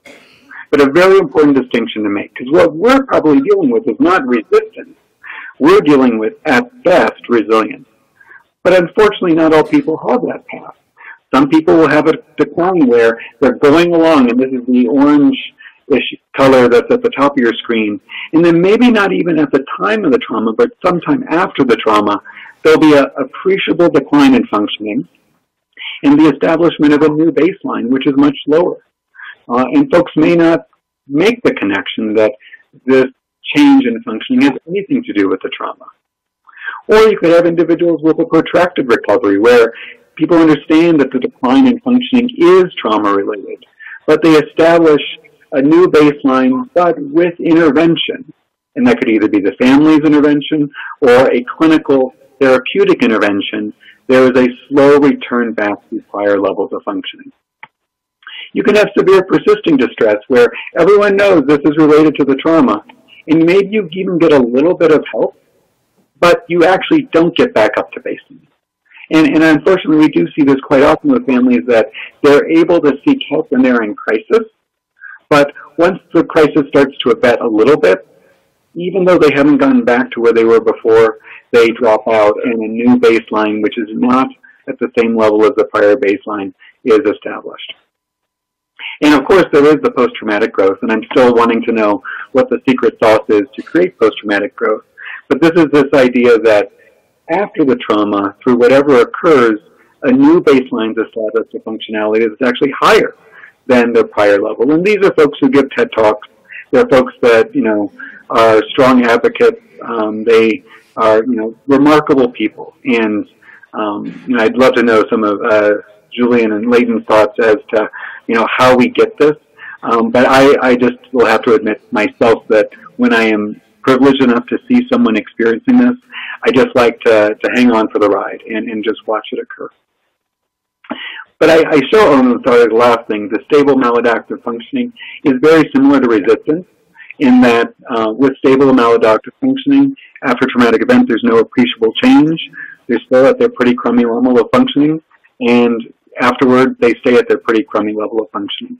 Kind of almost like a floor effect, like they were doing so poorly that even this other trauma occurred, it really didn't change how they were doing much at all.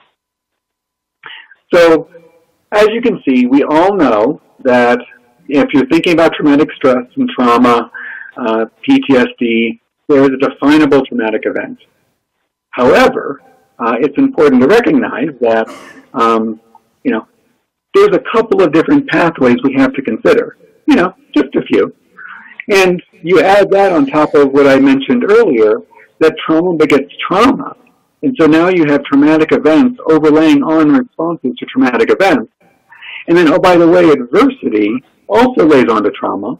So you have all these kind of smaller traumatic events or significant adversity events. Trying to put this picture together, it starts to become a little challenging. And that's why I think having a plan in place, having a very structured, systematic response, which is what we've been working on, starts to help us kind of tease some of this stuff out when we don't have the resources and the time in the pre-complex trauma kiddos to try to tease everything out. But I do want, before we get into what we can do about these kids, if I haven't already convinced you that thinking about the symptoms and the symptom course is challenging, I do want to spend just a minute talking about exposures. Counting traumas, I think, is pretty simple. 1, 2, 3, 4, 5. Defining traumas, however, is not so simple. If you go to the CDC and you're talking about definitions of child abuse, people could say things like words or overt actions that cause harm, potential harm, or threat of harm to a child. Or the World Health Organization, things that resulting in actual or potential harm. But there's a problem with this. And that problem is that harm is not objectively reported. There is a level of interpretation that's required, even for us all to be on the same page as to what harm is. And as Leighton mentioned, I am a child abuse pediatrician. I did a 3-year fellowship to try to figure out how to even define what child abuse is. It is not always so simple. If we think about sexual abuse, the same challenges occur. Sexual abuse, this is the AAP guidance. Sexual abuse occurs when a child is engaged in sexual activities that the child cannot comprehend, or the child's adolescent is developmentally unprepared and cannot consent for, or in that violate the laws or taboos of society. But let me just highlight one little piece of that, and cannot consent for. Now, I'm not there with you all in Pennsylvania, but I would guess that the laws in Utah are slightly different than the laws in Pennsylvania.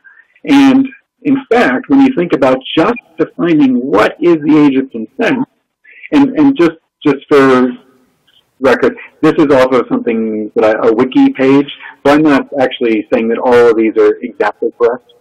The point is just to show how much heterogeneity we have, both within the United States and then outside of the United States, when thinking about other cultures, as to what the age of consent would be. So moving past the idea of forced sexual contact, but rather when can individuals can participate in the consent of sexual contact, we have a really hard time defining even what sexual abuse is beyond the forced aspect of it. And this is from Elizabeth Gershoff's work that she's done. She's really a thought leader when it comes to the effects of discipline, and was one of the main driving forces to the most Bob Sege's recently published AAP report on corporal punishment. But I take this out of her report to highlight again that even when we're trying to thoughtfully determine what's the difference between corporal punishment and physical abuse, we really struggle. These ideas like, for me when I was in Ohio, which is where I did most of my child abuse training, the difference between corporal punishment and physical abuse is when it is unreasonable and or excessive, as if that is the clearest cut thing that you can think about. So we haven't even really talked about what those traumatic reactions are. We've talked about kind of from a functional standpoint whether those symptoms impair us or not, and we've talked about the experience in terms of being hard to define, but we haven't even gotten to the reactions themselves. And that really is where our work is done. And so I do want to take a step back to talk a little bit about our project and our center. And we, just like Julian, are part of the National Child Traumatic Stress Network. For those of you who don't know where Utah is, we're 2 states east of California, and that's our little flag right there indicating our center.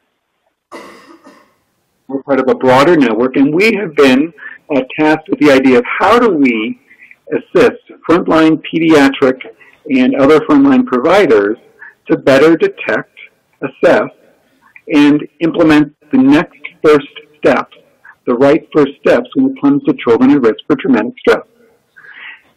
We can't do this by ourselves.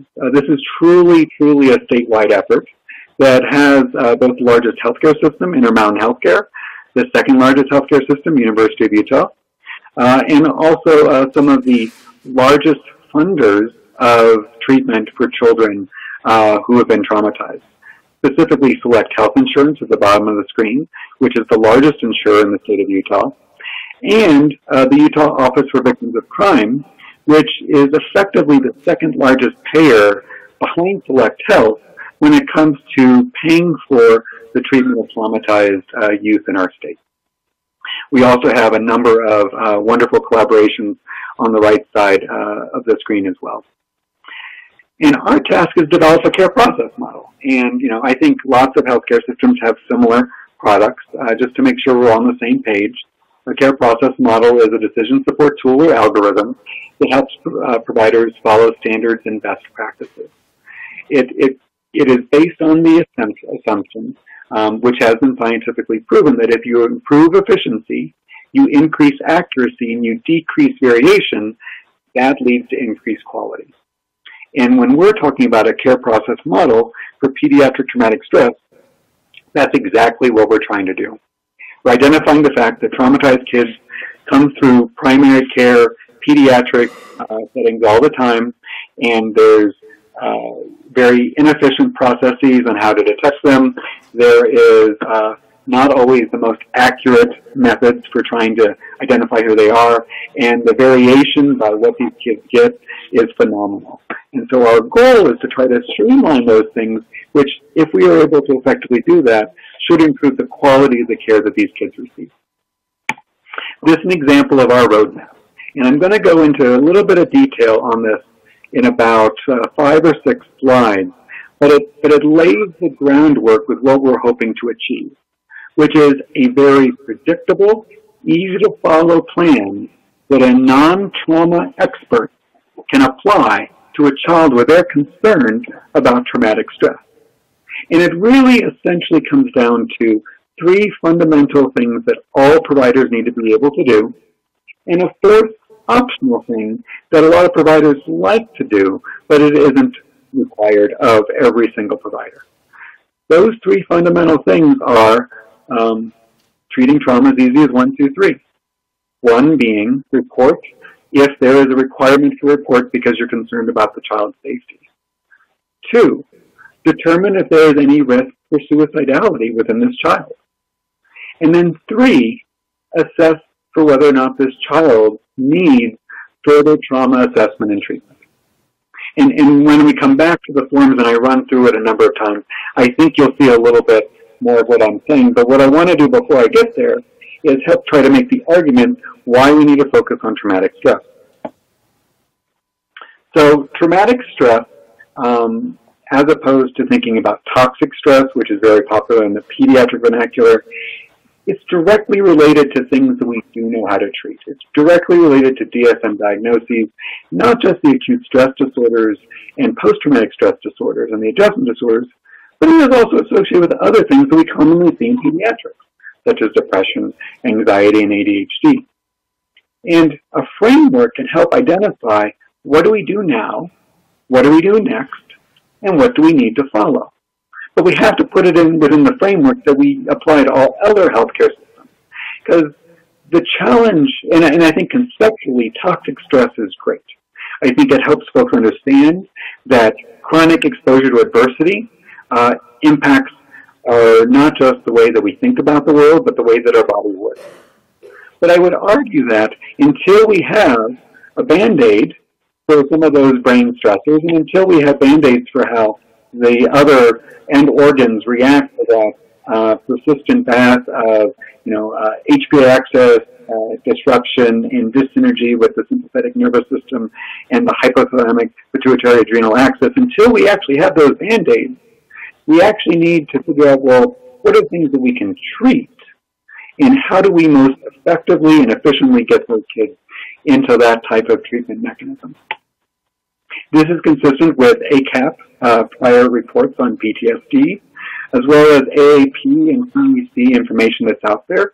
It's consistent with ACEs screening, although it's different than ACEs screening. And I do want to let folks know that after 3 long, hard years, we do have an AAP clinical report on the evidence-based assessment and treatment of maltreated youth coming sometime, hopefully soon in 2019, that also helps primary care reemphasize what can their role be and how can they most effectively detangle some of these things that we've developed a care process model to help do for them. But before one starts to think about introducing yet another thing that we're going to try to do within a primary care or frontline setting, we do have to think about, well, can this work? Are there things from a flow standpoint, from a population standpoint, what do we need to problem solve beforehand? And one of them, of course, is rate of exposure. And I will tell you, we are currently doing this in both primary care settings, which have, kind of your typical suburban population. And we're doing this in children's advocacy centers, where children go after they've disclosed sexual abuse or other types of child abuse. And, almost all of the kids there have some type of potentially traumatic exposure. And for both low prevalence settings and high prevalence settings, there are things that one has to consider. And one of them is certainly the question, the utility of screening. Like we get providers all the time say, why do I have to do 100 screens just to find one kid? Or in a high prevalence setting, well, aren't they all just traumatized? Other things are like, well, we already give families so many questionnaires. How can we justify giving them one more? Or, well, yeah, we could give the family the questionnaire, but they've got a trauma brain going on. They're in crisis mode, and they're not going to be able to answer any questions in a meaningful way. We also get the idea that, well, this isn't really what they expect when they come for a sprained ankle, and so we don't want to offend families. And frankly, from the high prevalence settings, oftentimes we get this, well, it's not going to impact what we do because we don't have any trauma treatment providers. Like, why should we even go through this process? But clearly there's need that if you're going to develop a system, a process, it has to be agile enough that can actually effectively work in both low prevalence and high prevalence settings, because these are reasonable issues that providers are bringing up. The other question comes out, like, do we want to spend our time on screening in more of the preventive and early intervention, Or do we want to think about case finding? Do we only want to be using a systematic approach when we know that something is going on, and now we just want to know whether or not it's trauma or not? And you can see on the screen here, there's pros and cons to both of that. Symptoms may not be detected clinically, which is a good reason for screening, and positive screens lead to clinical intervention. Those are some of the public health hallmarks for why you would do screening. But also there is good examples for why you should do case finding, not the least of which is medication. Because if we think about a child coming because of distress, and the chief complaint might be depression, there are specific intervention therapies that one might go down a pathway for if they think about it in the depression pathway versus the PTSD pathway. And the depression pathway may confer this idea of a medication where the PTSD or trauma therapy might not. So a lot of different things to consider when trying to fit another pathway into a very busy, already way too much things to do type of clinical experience. Just so you don't have to take my word for it, this is actually right from the clinical report that is undergoing its last review. Just to highlight, again, some of these overlaps, these syndromic overlaps that we can see in pediatric traumatic stress and, say, depression. So the negative cognition and mood symptoms, negative belief towards self, self-blame, negative emotional state, loss of interest, detachment. You come to me with some of those symptoms, it would be perfectly logical for me to think about depression. And if I didn't know that something bad had happened, I might never think about PTSD. Hyperarousal and increased reactivity, the exact same thing. Irritability and anger. Irritability is often considered the hallmark of pediatric PTSD, when oftentimes it's actually a hallmark of pediatric depression, when oftentimes it's actually more the hallmark of pediatric PTSD. Anxiety is the same way. Panic attacks, if you dig back into your DSM-5, or if you are like me and still have a DSM-4 on your shelf as well, panic attacks are not panic attacks when the reason for the panic attack is a trauma reminder. But I will tell you, as a clinician who only sees potentially traumatized kiddos, I have yet to have anyone ever come to my clinic and say, "Doc, I'm having physiologic responses to trauma reminders." Not once. Now maybe in Scranton they would, but what they tell me here in Salt Lake is, my daughter's having a panic attack. You need to do something about it. Separation anxiety. It could be separation anxiety, but if the reason why the child doesn't want to separate is because it reminds them of their traumatic experience, or it makes them feel more vulnerable and increased hyperaroused that's related to their trauma, maybe we're not talking about separation anxiety. Generalized and social anxiety oftentimes can be a little easier to differentiate, but even that can be difficult, especially with social anxiety, if we're talking about traumas related to bullying. And maybe the reason why the child's having performance issues and difficulties socializing with peers is related specifically to trauma reminders. And of course, traumatic stress and ADHD. This is, in my mind, one of the most humbling aspects of all of psychiatry, where I truly do not know how to tease out ADHD from traumatic stress when both are present. I really don't. And so what we do in our clinic is we really do actually think about, let's do a staged approach. Let's think about doing evidence-based trauma treatment. And then I promise I will reassess this kid at the end, and we can see if there really is ADHD there. Because even when you think about a temporal approach, and you think about how, well, maybe, if the ADHD symptoms were present before the traumatic experience happened, that helps really identify. And sometimes it does. But more often, what ends up happening is you uncover what some of those earlier childhood traumatic experiences were, and then you're still left in the same place of, is this a hyperactive kid or a hyperaroused kid? So if it is trauma, what do we do? And I'm going to fly through this because I think, with Julian talking about target, I think there's a lot of core concepts that we really don't want, and I unfortunately don't have the time to go over again. But just to reiterate, trauma-focused psychotherapy are the first-line treatment for children and adolescents with traumatic stress and PTSD. And similar to target, there are a number of evidence-based trauma therapies. And I tend to use trauma-focused CBT because that's what we offer in our clinic as kind of the conceptual framework to demonstrate what are some of the core concepts found in many of the trauma treatment therapies. When you think about those first couple of things on the slide, the psychoeducation, relaxation, affective expression, and cognitive coping, those are often referred to as the prac skills. And really, you're preparing the child for success, and you're giving the child some skills that can cope with distress. That's what that first section is.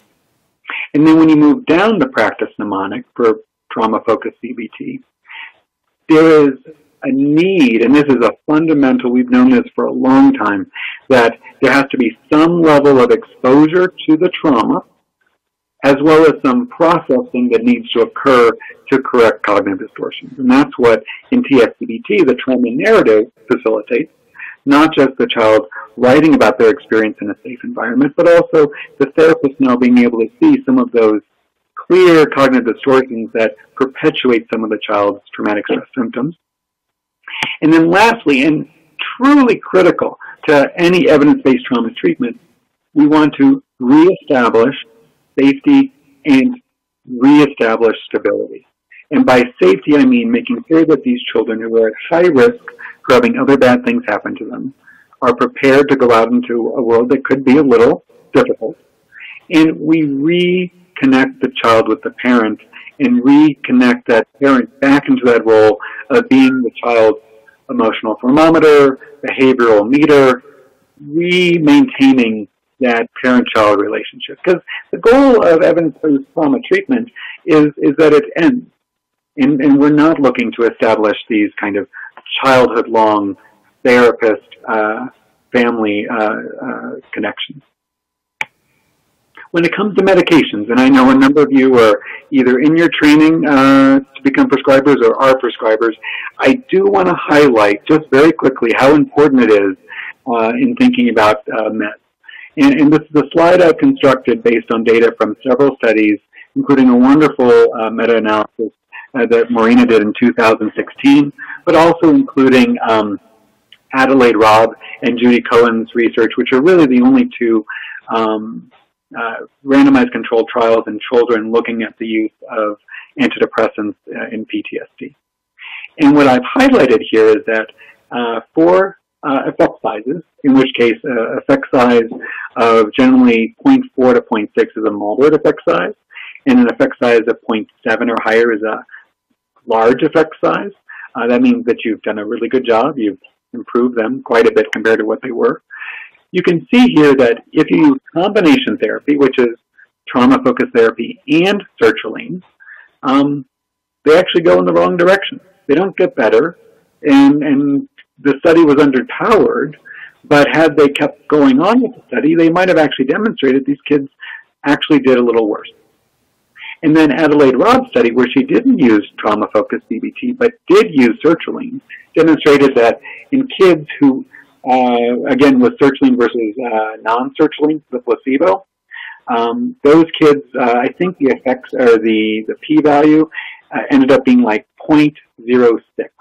So again, didn't reach statistical significance, but you sure would have rather, looking at the data, you sure would have rather been in the sugar pill group than in the sertraline group.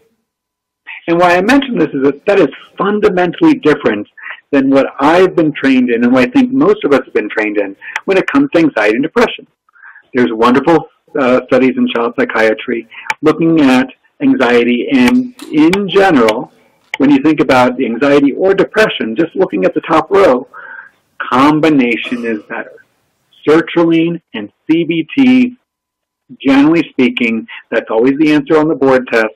That's always the go-to. And we know that sertraline and paroxetine are FDA approved for PTSD in adults, But the problem is that when you do those studies in kids, and we don't have enough of them, but the research that we do really suggests that it's not helpful, and it suggests that it might even not be in the best interest of that child.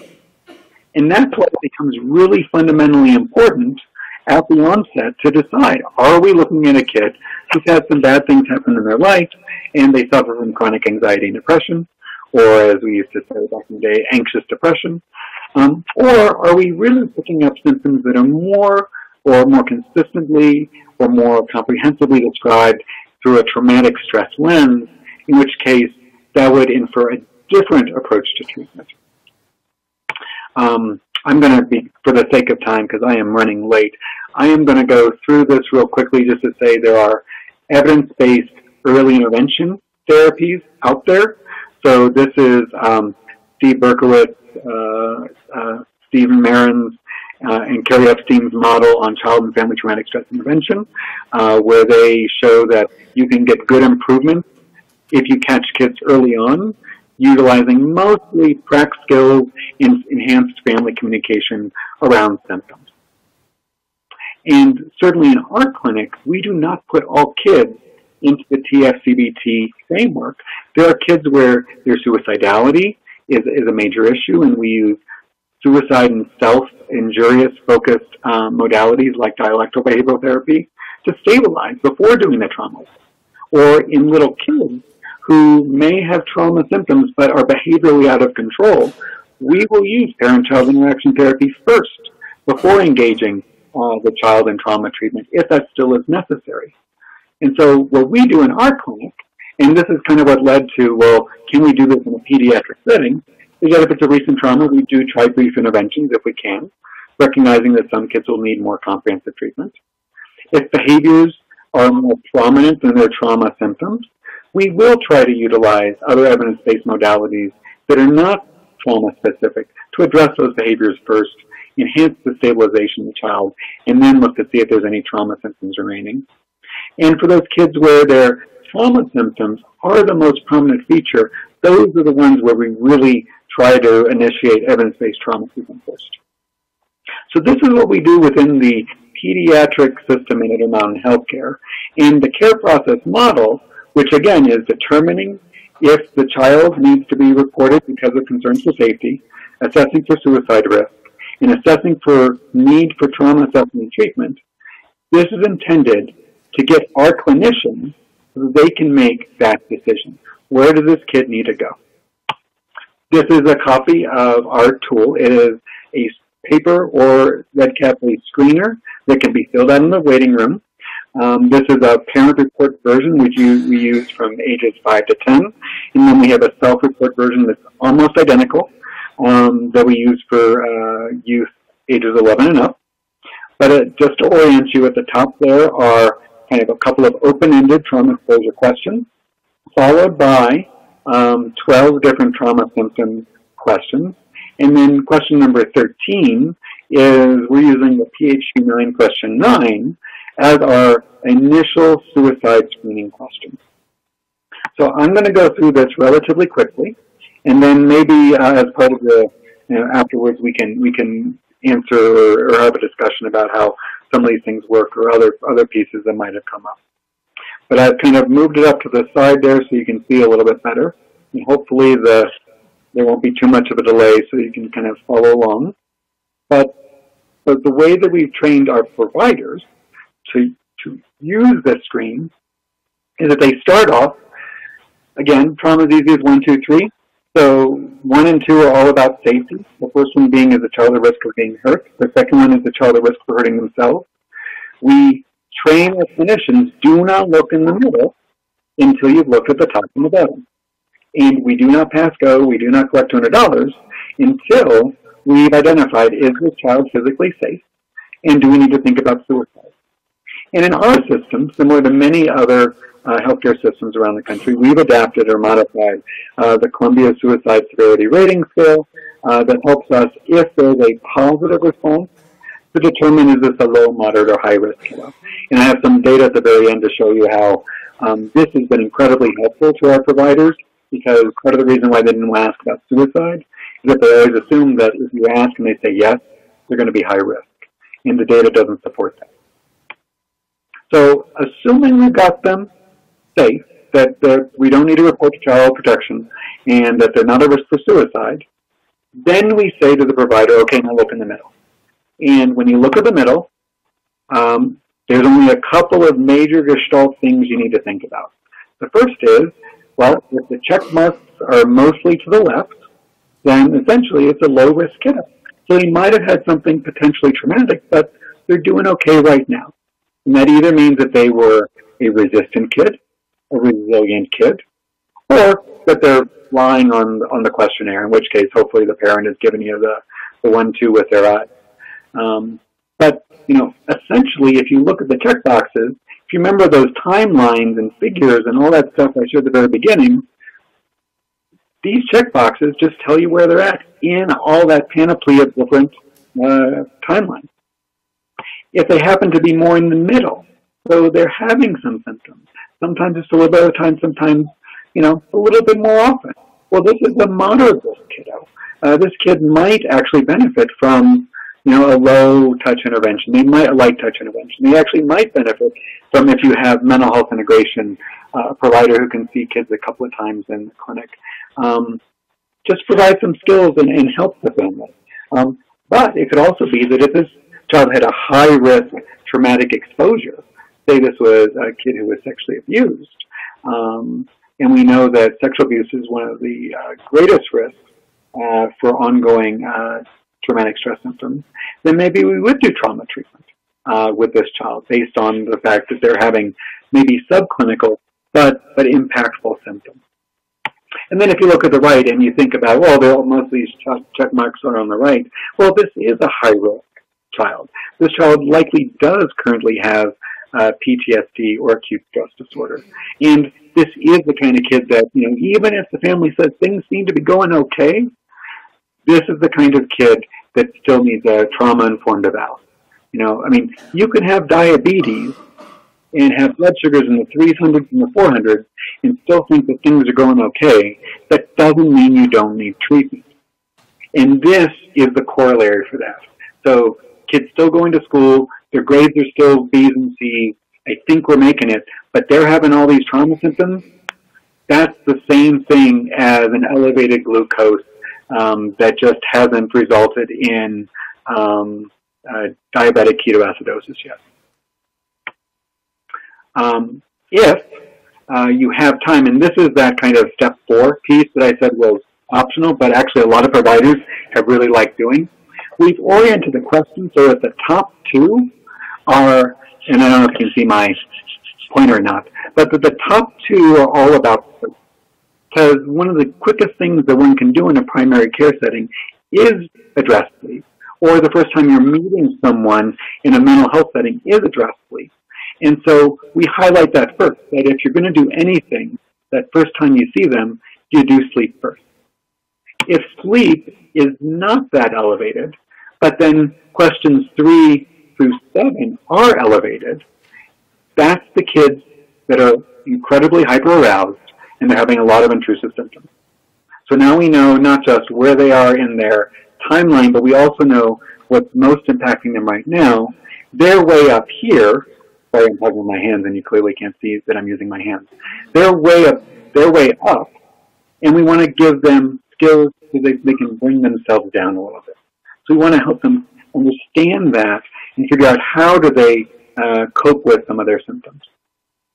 And then if their sleep's okay, if they're not way up high, but they're engaging in a lot of avoidance and having a lot of negative cognition and mood, a lot of negative thoughts about the world, and a lot of negative feelings.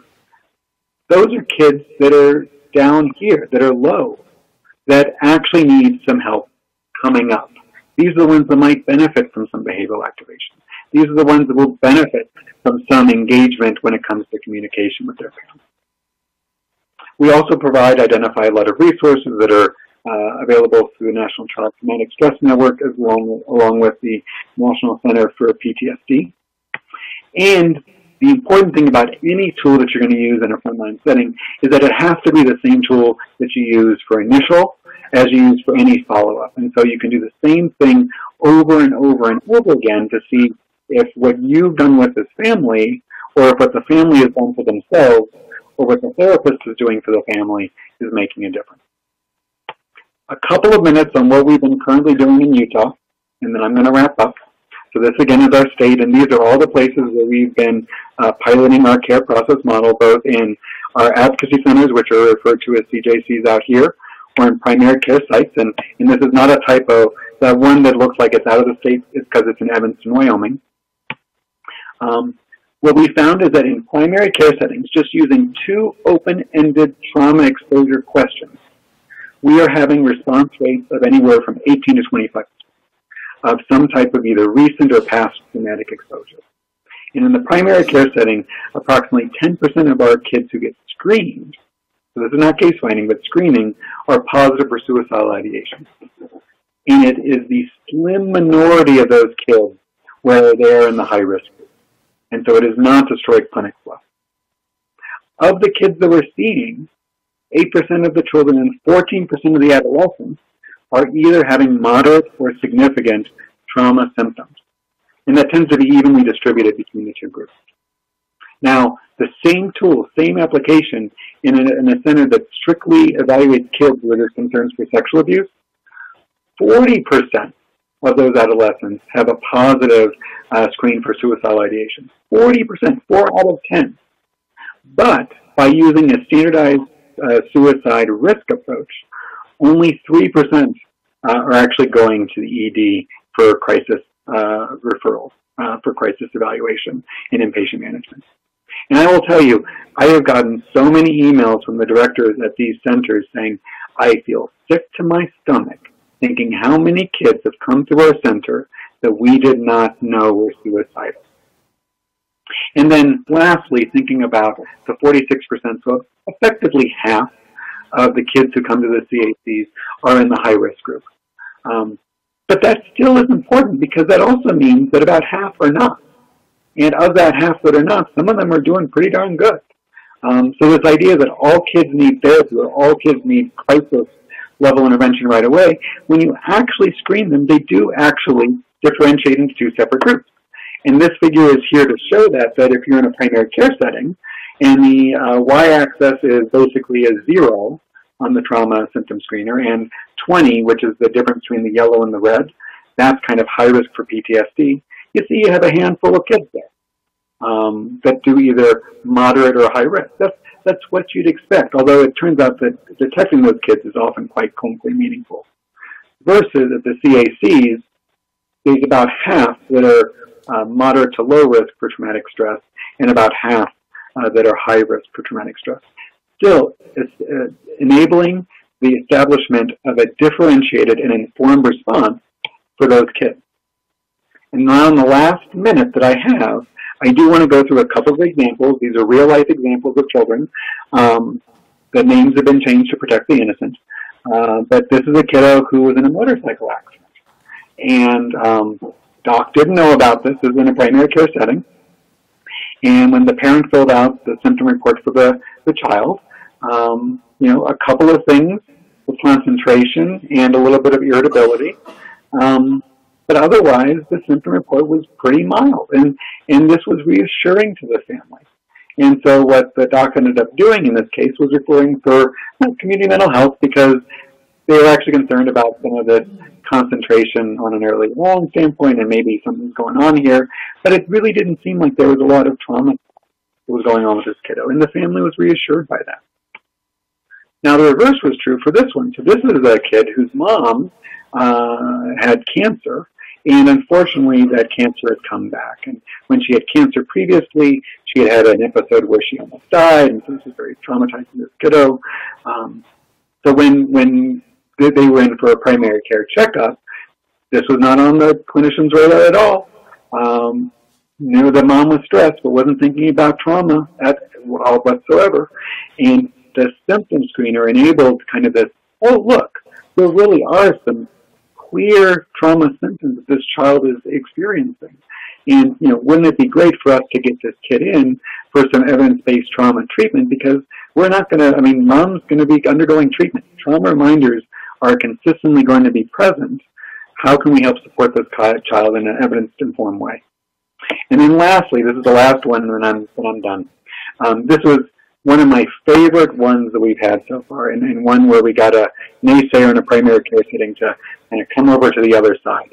So we're doing some of our work we're doing in clinics where they had already adapted using the PHQ for screening for depression. And what we've done is we've essentially put our screener on the back.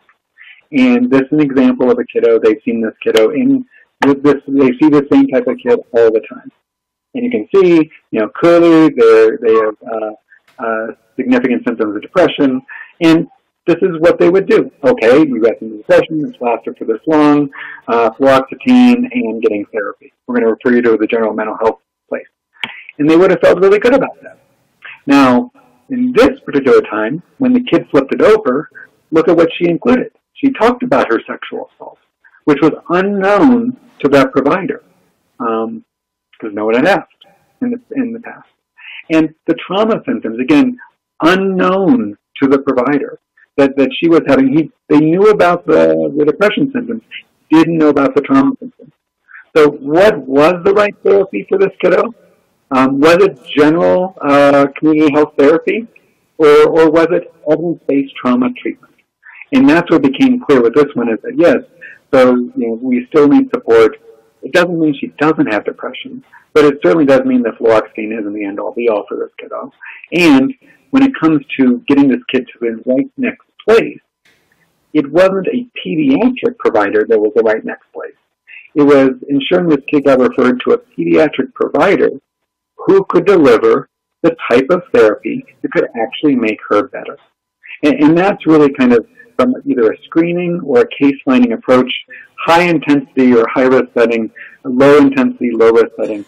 The idea that if you screen systematically, I'm routinely surprised about how moderate to severely impacted children can look okay in my office. But if I don't do systematic symptom screening, I can often very much miss how severely impacted they are. And so if we take a step back and think about that, we need to make sure these kids are safe. We need to make sure that they're not suicidal. And then we need data to make good decisions, because I can't just look at this kid and say, oh, you need trauma treatment, or oh, you're going to be just fine.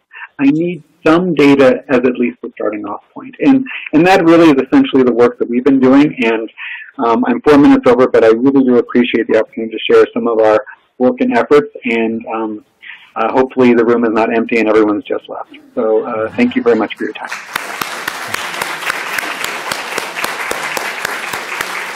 Brooks, thank you very much. You're going to be on the panel, and you can have the panelists come up now, Julian, Bill Jones, and Katie Nealon, and stay on line, Brooks. Denny Doggart is going to be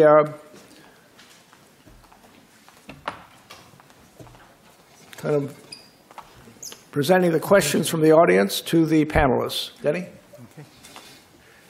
So if the students could gather any more questions that are out there. Second thing, the questions we don't get to, on the bottom of your folder, there's the Behavioral Health Initiative website. We're going to be posting questions that we don't get to and answers, hopefully. That'll be out right after Thanksgiving. And so if you want to come on to the website and ask those questions, that'll be great. Also, if you have any suggestions or any thoughts that come to you after the program, if you'd like to do that, that would be also wonderful. Okay. First question. Dr. Ford, you had talked. Oh, I'm sorry. I'm neglecting my duty. Bill Jones and Katie Nealon are two people from the community. Bill Jones is the executive director of the Wyoming Valley United Way. Bill is a person I've been introduced to for about the last 3 years.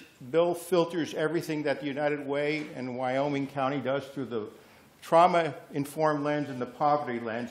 And I'd like Bill to speak for a few minutes about some of his experiences and how he came to this and why he uses that. And then Katie is one of our fourth-year students, soon to be Dr. Nealon, and she will She has done some research and has had some personal experience in the area of trauma-informed treatment. So I would like them both to give us a little bit of their own personal reflections, if they could.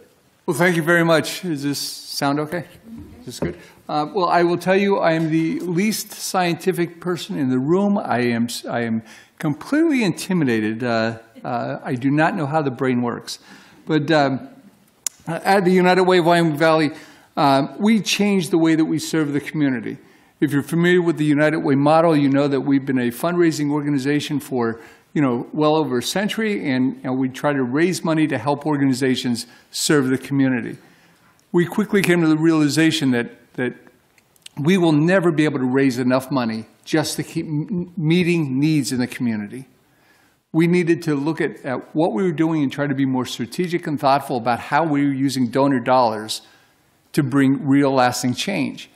And so we took a study on those things that are creating and driving social service need in Wyoming Valley. And to make a long story short, after that study, we really zeroed in on the issues of poverty. And now while we raised $3.5 million a year, if poverty could be resolved, it could be solved or eradicated with $3.5 million, it would have been done over and over and over. Of course, it can't. So where could we focus? Where could we be most impactful? So we focused on the issue, began to focus and look at the issues of childhood poverty. In the 2000 census, the poverty rate among children in Wyoming Valley was 14.7%. By the time we were doing our study in 2012, it had grown from 14.7 to 29.6. It more than doubled in a 12-year period, means nearly 1 out of every 3 kids are growing up in poverty. It's way above the state and national averages. So we said this is where we are called to do our work. And so we looked at the building blocks of the work that we do: education and health of children, the financial stability of families. In education, we were really focused on graduation rates and the things that lead to graduating on time, grade level reading, early school readiness, all of those kind of things. But we quickly realized that kids can't learn if they're not healthy. We also learned that kids can't learn if they're hungry. And so we still need to do some safety net work in our community, and we are. But when we started looking at some health issues, this is where I got startled. In a group of providers, we started learning about the incidences of abuse and neglect in Luzerne County. And so this is countywide data, and while we don't cover the entire county, we learned that in Luzerne County, 2 years ago, we were 6th out of 67 counties in the number of substantiated child abuse cases. And so we started looking into those issues and the effects of trauma on those kids. And when we learned that kids who are in foster care or have these levels of trauma in their lives are less likely to do well in school, less likely to graduate on time, more likely to engage in risky behaviors and suicide, less likely to be healthy, more likely to be underemployed for their life throughout their lifetime, less likely to, or more likely to have mental health issues, and even premature death. All of these things. Encourage us. We need to get on the front end of these issues and try to use the charitable dollars of the community to attempt to be more preventative, as opposed to focus on the issues of treatment. I don't know, like many of you, I shouldn't make any of those assumptions, but I will admit that I've been guilty of seeing somebody in the community and maybe helping that person get a job or something like that, lining up a job, and then they don't show up, or they get their first paycheck and spend it all on drinking and don't come back. And you wonder and you become judgmental and you say, what's wrong with them? Why are they doing that? And what we've learned in this is that is the wrong question to ask. It's not what's wrong with them, it's what happened to them.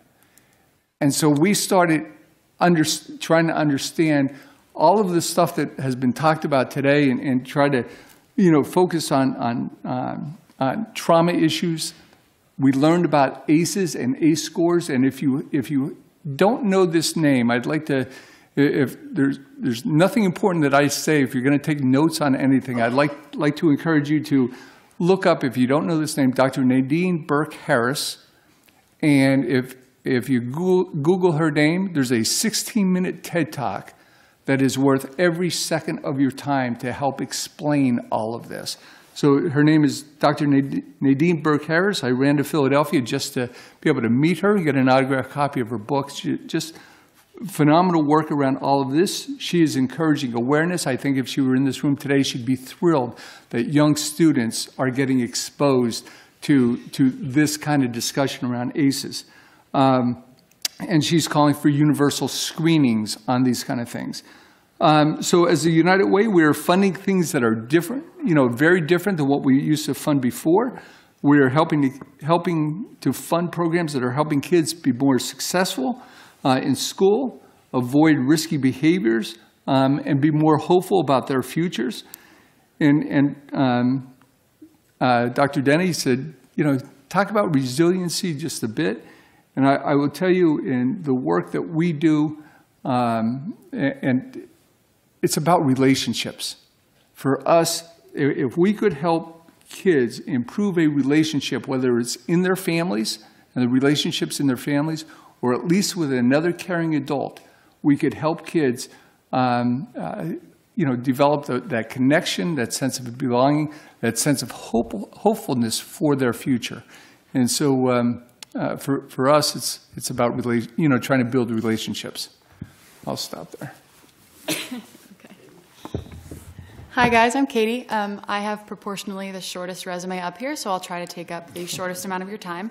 I'm a fourth-year medical student who's been involved with ACEs and trauma-informed care for almost 3 years. I was just talking to Dr. Doggart about it.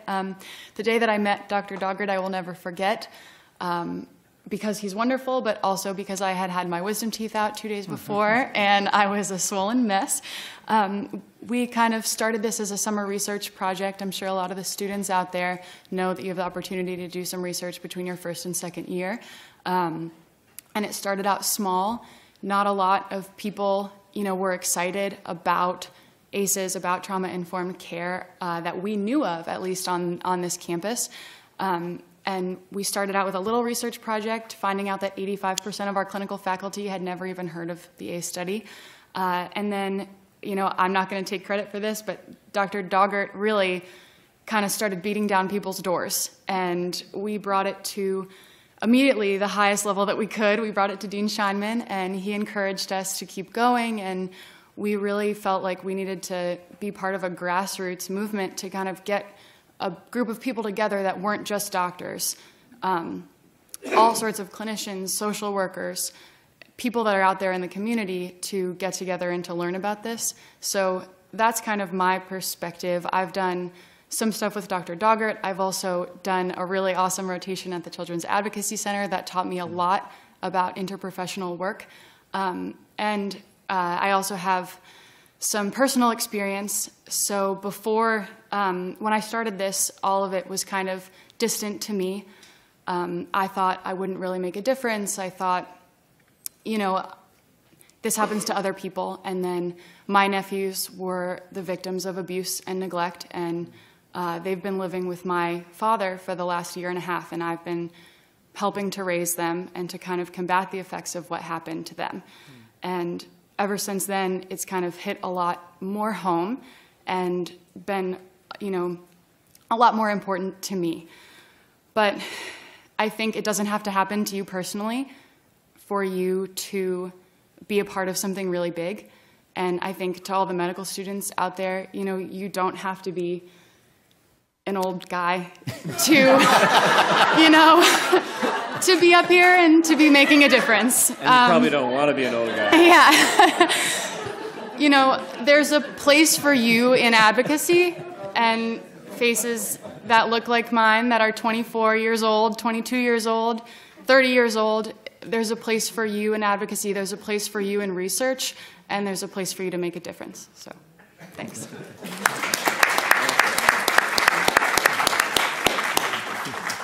Thank you, Katie. No offense, guys. So if I could ask You're too old to care.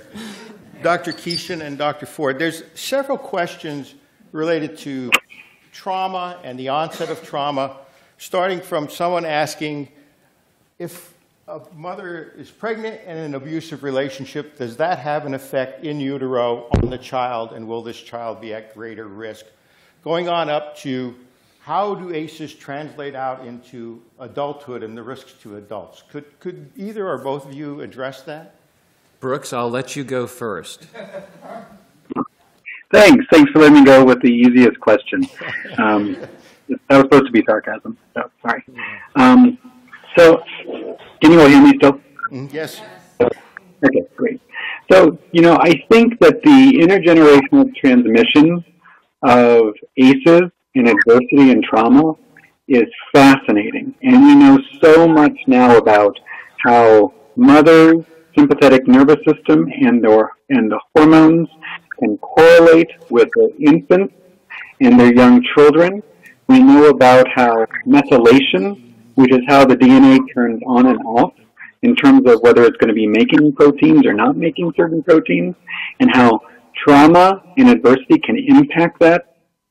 So there's a ton of stuff that we know about how early, very young experiences may be the pathways in which these children could be impacted by what mothers experience. But I do think that fundamentally where we can still make it our most meaningful difference is in recognizing that the job of a child, a young child, is to have an attachment with their mother. And this is Bowlby, this is Ainsworth. I mean, this is the fundamental bedrock of how we understand how children come into this world and thrive as young children. And if we have parents who are struggling, it is unreasonable to think that that struggle is not going to impact how they're able to develop their relationship and to respond to their child. And so I fundamentally think that, although I am a big proponent and I have colleagues who do fascinating work in neurobiology and imaging, in hormones, in genetics, I do think that a lot of the intergenerational transmission of violence, of traumatic stress, of trauma, of ACEs, is much more related to the fact that there are parents that are being impacted by what they experience, and that impacts how they interact with their child and their child interacts with them. And I think that that's encouraging because we have wonderful modalities out there to help mitigate those effects or to enhance the strength of parents. So I'm a big believer in that intergenerational transmission, but I think that there's both kind of relational as well as biological components that relate to that. And I will add, I'm in complete agreement, that I think when we think about how children are impacted by the traumatic experiences that their caregivers have had, that the other adults in their life, the kinds of adults that Mr. Jones is talking about, who can play such a positive role in a child's life, and yet they may also be trauma survivors themselves, not necessarily, or they may be dealing with intense stress reactions. And we think about the way in which a healthcare provider, like soon-to-be Dr. Nealon, can have an enormous impact on not just the child, but on their caregiver. And that's where I think Dr. Keeshan's point is particularly important. We're not talking just about helping children deal with adversity. We're talking about helping their caregivers, and sometimes multiple generations. Sometimes a generation currently that's helping to care for children who've experienced trauma, even though she's not a primary caregiver. But maybe she is a primary caregiver, just not a biologically connected mother in this case. So we're really talking about, when we think about intergenerational transmission, there's the potential for intergenerational transmission of traumatic stress reactions. And that's the kind of survival reaction that we've been talking about, and the hypervigilance. But there's also the potential for intergenerational transmission of resilience.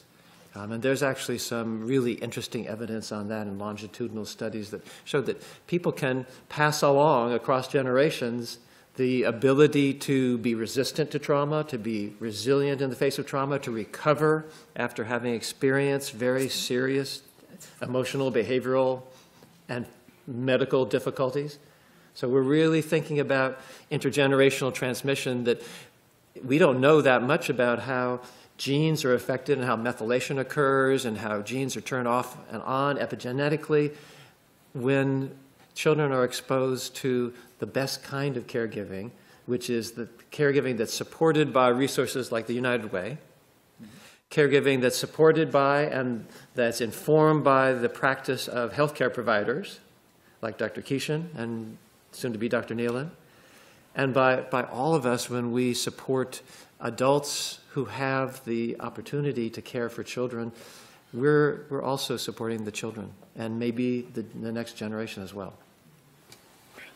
Okay. Again, if I can ask Dr. Keeshan and Dr. Ford, one of the questions was trauma and brain changes and post-traumatic stress disorder.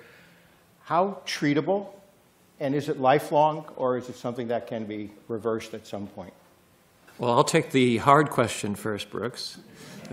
I think that Dr. Keeshan has given us a great example of how post-traumatic stress can be identified if we ask the right questions and if we do so in a way that's sensitive and gives people a chance, kids as well as caregivers, to tell us what has happened in their lives without requiring that, and sometimes to work that through in therapies that involve talking about and figuring out what happened to me, like trauma-focused CBT, and other times in therapies like Target, where you're figuring out how it's affecting you now and understand why you react in the way you do and how it's not because you're crazy or because there's something wrong with you. It's because something, as Mr. Jones said, has happened to you and you've had to adapt, and you've adapted very resiliently. So there's strong evidence that these interventions, as Dr. Keeshan showed, that these psychological, to a large extent, and psychosocial interventions that work with kids, that work with their relationships, their caregivers, can be highly effective in helping kids to recover from post-traumatic stress and not develop a lifelong disorder or problem. But we have to keep one thing in mind, and that is that when you're a trauma survivor, you have memories that are never erased, just as all of our memories are not erased, not just trauma memories. And those memories can be reactivated at times as we grow and go through stages of life and changes and different periods in our life, different relationships. And so it's not at all uncommon for a child who may have received excellent treatment to years and years later, even decades later, to have a reactivation of some of the post-traumatic stress symptoms. And that can be dealt with very effectively, and treatment can be highly effective if that individual and their caregivers have learned that that's perfectly expectable. It doesn't mean that you're slipping or that you've got a disease that you will never get over. What it means is that there's still some parts of those experiences that you're needing to figure out and work through. And that's what treatment actually provides. So treatment is not a one-time only deal. It's not only that we need to follow kids and adults who've experienced trauma when they're receiving treatment, as Dr. Keeshan said, but we need to prepare them for the fact that they may have some of these same reactions at later points in their lives, and that is not a sign that they're slipping or that they have a chronic illness necessarily. It's a sign that it's time to do some more work. And if you've done it successfully one time, then you know that that's not a terrible thing to have to do again. In fact, it may be the best possible thing because it might be the beginning of a whole new chapter in your life and additional resilience. So that's my long answer to a very good question. No, it's not lifelong. Yes, it's treatable. There are effective treatments, and those treatments may be needed periodically across a person's lifespan. Dr. Keeshan?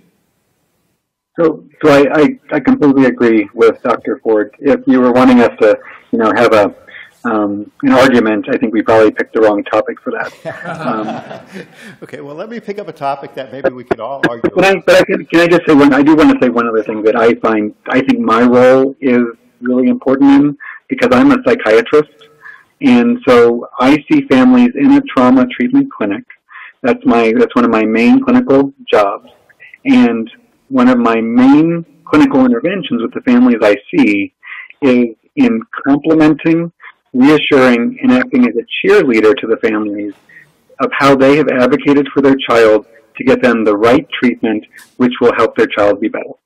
It's not a prescription of medicine, which I do not do much and I do very few of, but really it's in validating what the families have done to get here and being a cheerleader as part of the team. And I think it just recognizes that that's oftentimes the most effective role I can play in some of these kids, in recognizing that, yes, it's difficult now, but we're at a place that will give you the best chance for full recovery. And, as we move forward, I'm happy to be a part of that team, but the treatment is the psychosocial intervention. And two final questions. The one that I think is really an interesting question relates to health systems. And why do health systems not see the benefits to incorporating trauma screening into their programs, because it affects children, affects parents, it affects long-term health? And could you comment if you've experienced a health system that has done that, or how it's been done successfully?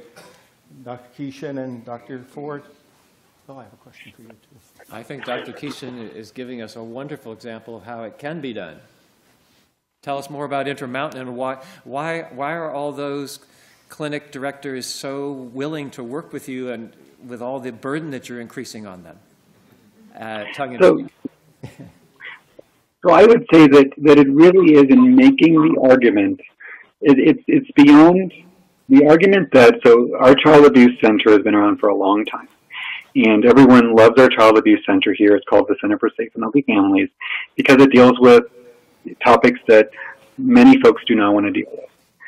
But the issue of why are they seeing themselves as willing to get involved is because we've needed to make to the clinicians the clinical argument about how this actually changes a clinical decision that you're going to do in your practice.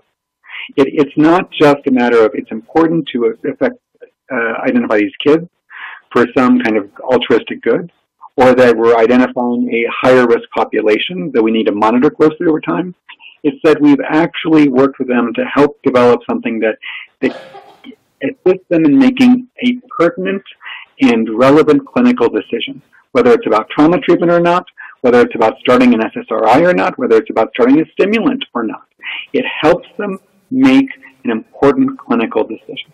And from the payer standpoint, we have demonstrated within our system, with everyone knowing that we're the trauma treatment center, one of the trauma treatment centers, that over and over and over again, kids get sent to the wrong individual at first. And so from a payer standpoint, they don't want to pay for the kid going and getting 6 sessions with a therapist who, quote, doesn't do trauma. And then at session 6, they identify, whoa, there's more trauma stuff here, and you need to go someplace else. There's actually a huge financial incentive beyond the fact that it's better care and better for the family and quicker return to prior level of functioning for the child. It's cheaper to get the kid to the right place the first time. And so increasing the accuracy and increasing the variation are those pieces that improve quality. And it's a matter, I think, about speaking the language of the folks you're working with. Whether the payers want to hear about one thing, the providers want to hear about something else. We're not trying to be two-faced, but we're trying to help them understand how this is important to them. Dr. Yu, can I ask you to join us for one last question? Well, I just actually have a question about Brooks's comments and Julian's comments about resources that are necessary in order to do what we're talking about. You know, behavioral health has always taken a back seat to medicine and surgery. All right? Now, there are many different reasons why that's the case. Some of it of our own doing, where we have not articulated clearly what it is that we're all about. And on the other side, medicine and surgery not really understanding what we're all about. And so in health systems, which I'm most familiar with, supporting medical surgical operations are much more lucrative than supporting behavioral health. So the question I have for both Brooks and for Julian, and maybe for other people in the audience, how do you get a health system to do what is necessary to support what a community needs? That's a basic question. It's not about, so Brooks, I would have a question for you.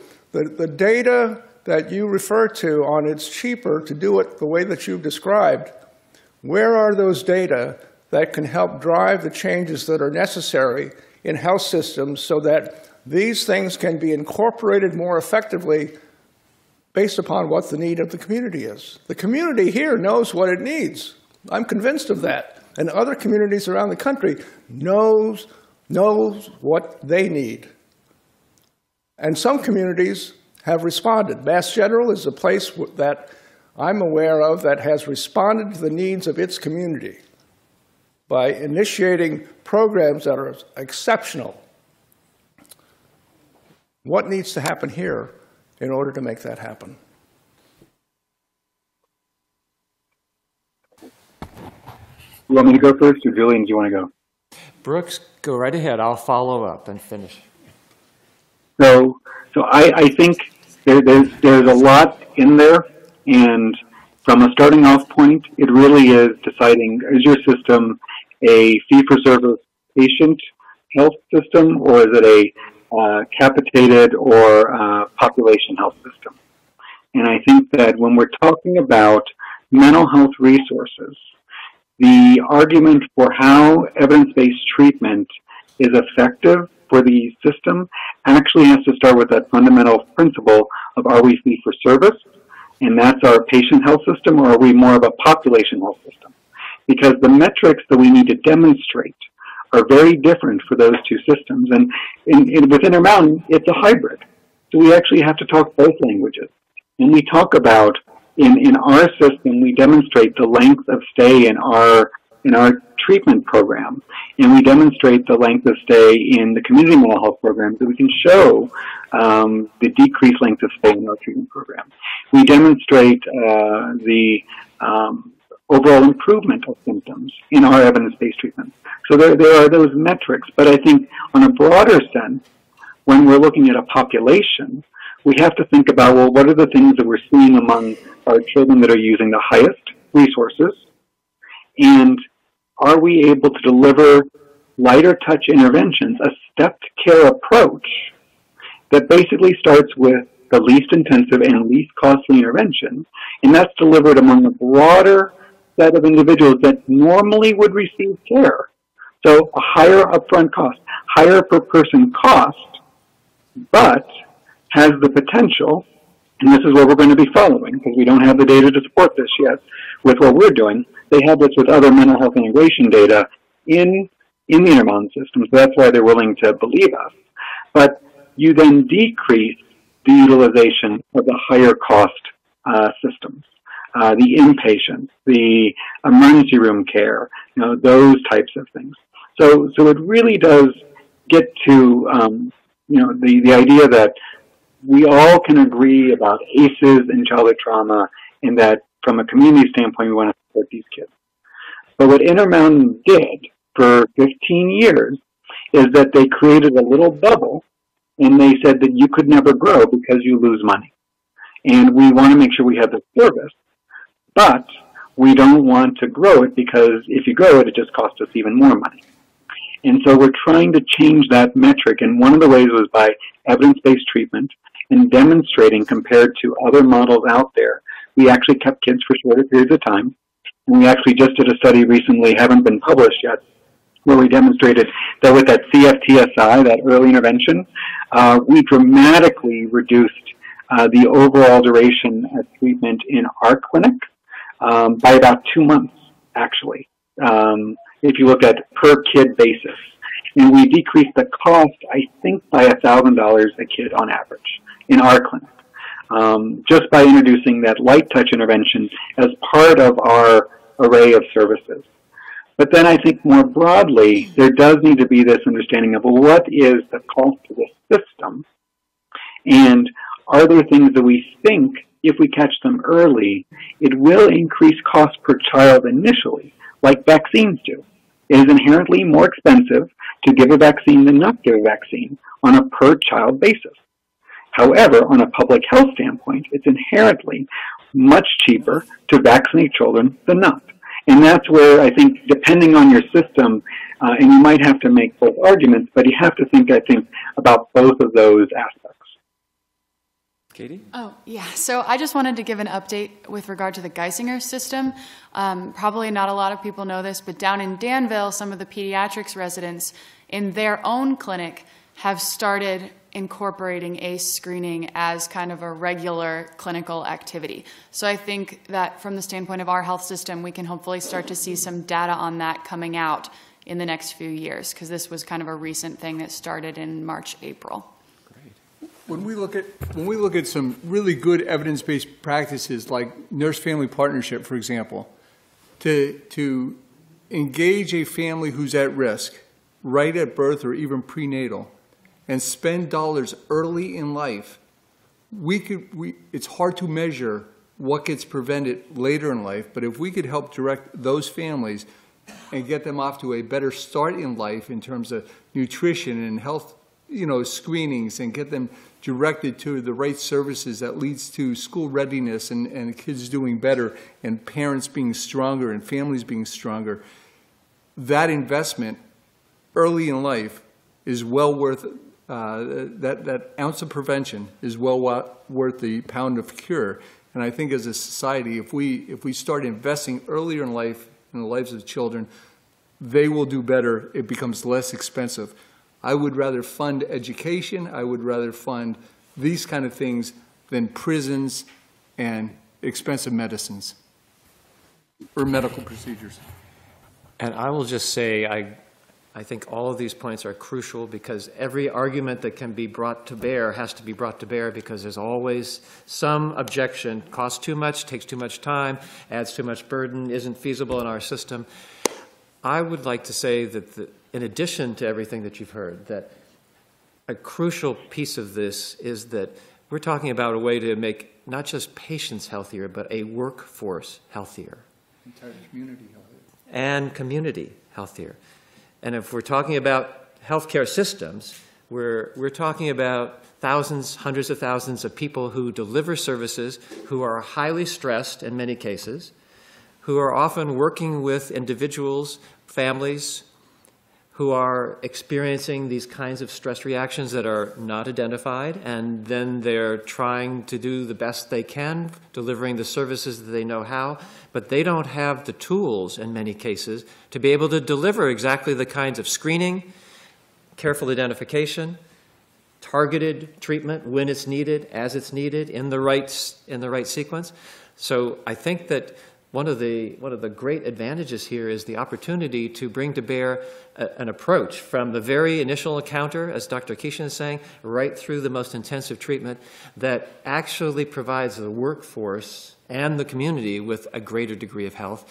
And when you think about it also, the interventions that we're talking about, if you think about the practice steps from trauma-focused CBT, and you think about the freedom steps from Target, those are approaches that when we teach this to people in the healthcare fields or anywhere, what we almost always hear is, oh, I can use that too. That's something that, do I have to be a trauma survivor to use this approach? No, you don't. Do you have an alarm in your brain that goes off that sometimes leads you to feel stressed and take your work home and wish that you could just get another job and quit and leave and all those kinds of reactions, or that you just don't have to see one more patient who is not doing what they're told and not following the treatment recommendations? Maybe because that patient is saying, this is not what I need. This is not the most helpful thing.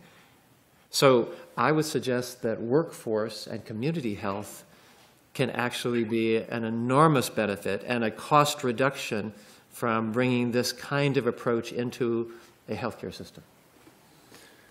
I think this school is an example of the power of a community. the fact that this school was formed based upon the recognition by the community of what it requires.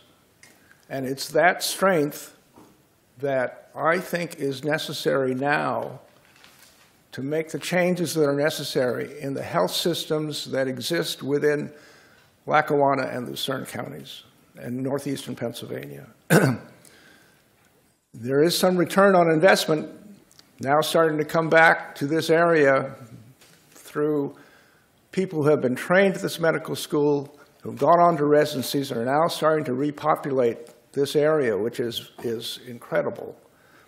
But there need to be changes in the health system, in the health systems that exist here, to change the game that exists within Lackawanna and Lucerne counties and northeastern Pennsylvania. That's what I'm talking about. How do you mount that effort and get the attention of health systems that exist here in order to make the changes that are necessary based upon the needs of the population that live here? So I'm not so interested in being polite about this, because I think that it's necessary to go forward and try to push and make a difference. And we need help. We need help from the outside coming in. We need help from people such as are on the panel today. There's a lot of stuff that has to be done. And all of you who live in this community know that to be true, because I've spoken with many of you. We need to do this as a community. So I want to thank you very much for coming. Thank our panelists and our participants. Brooks, thank you for going beyond the call of duty. We really appreciate it.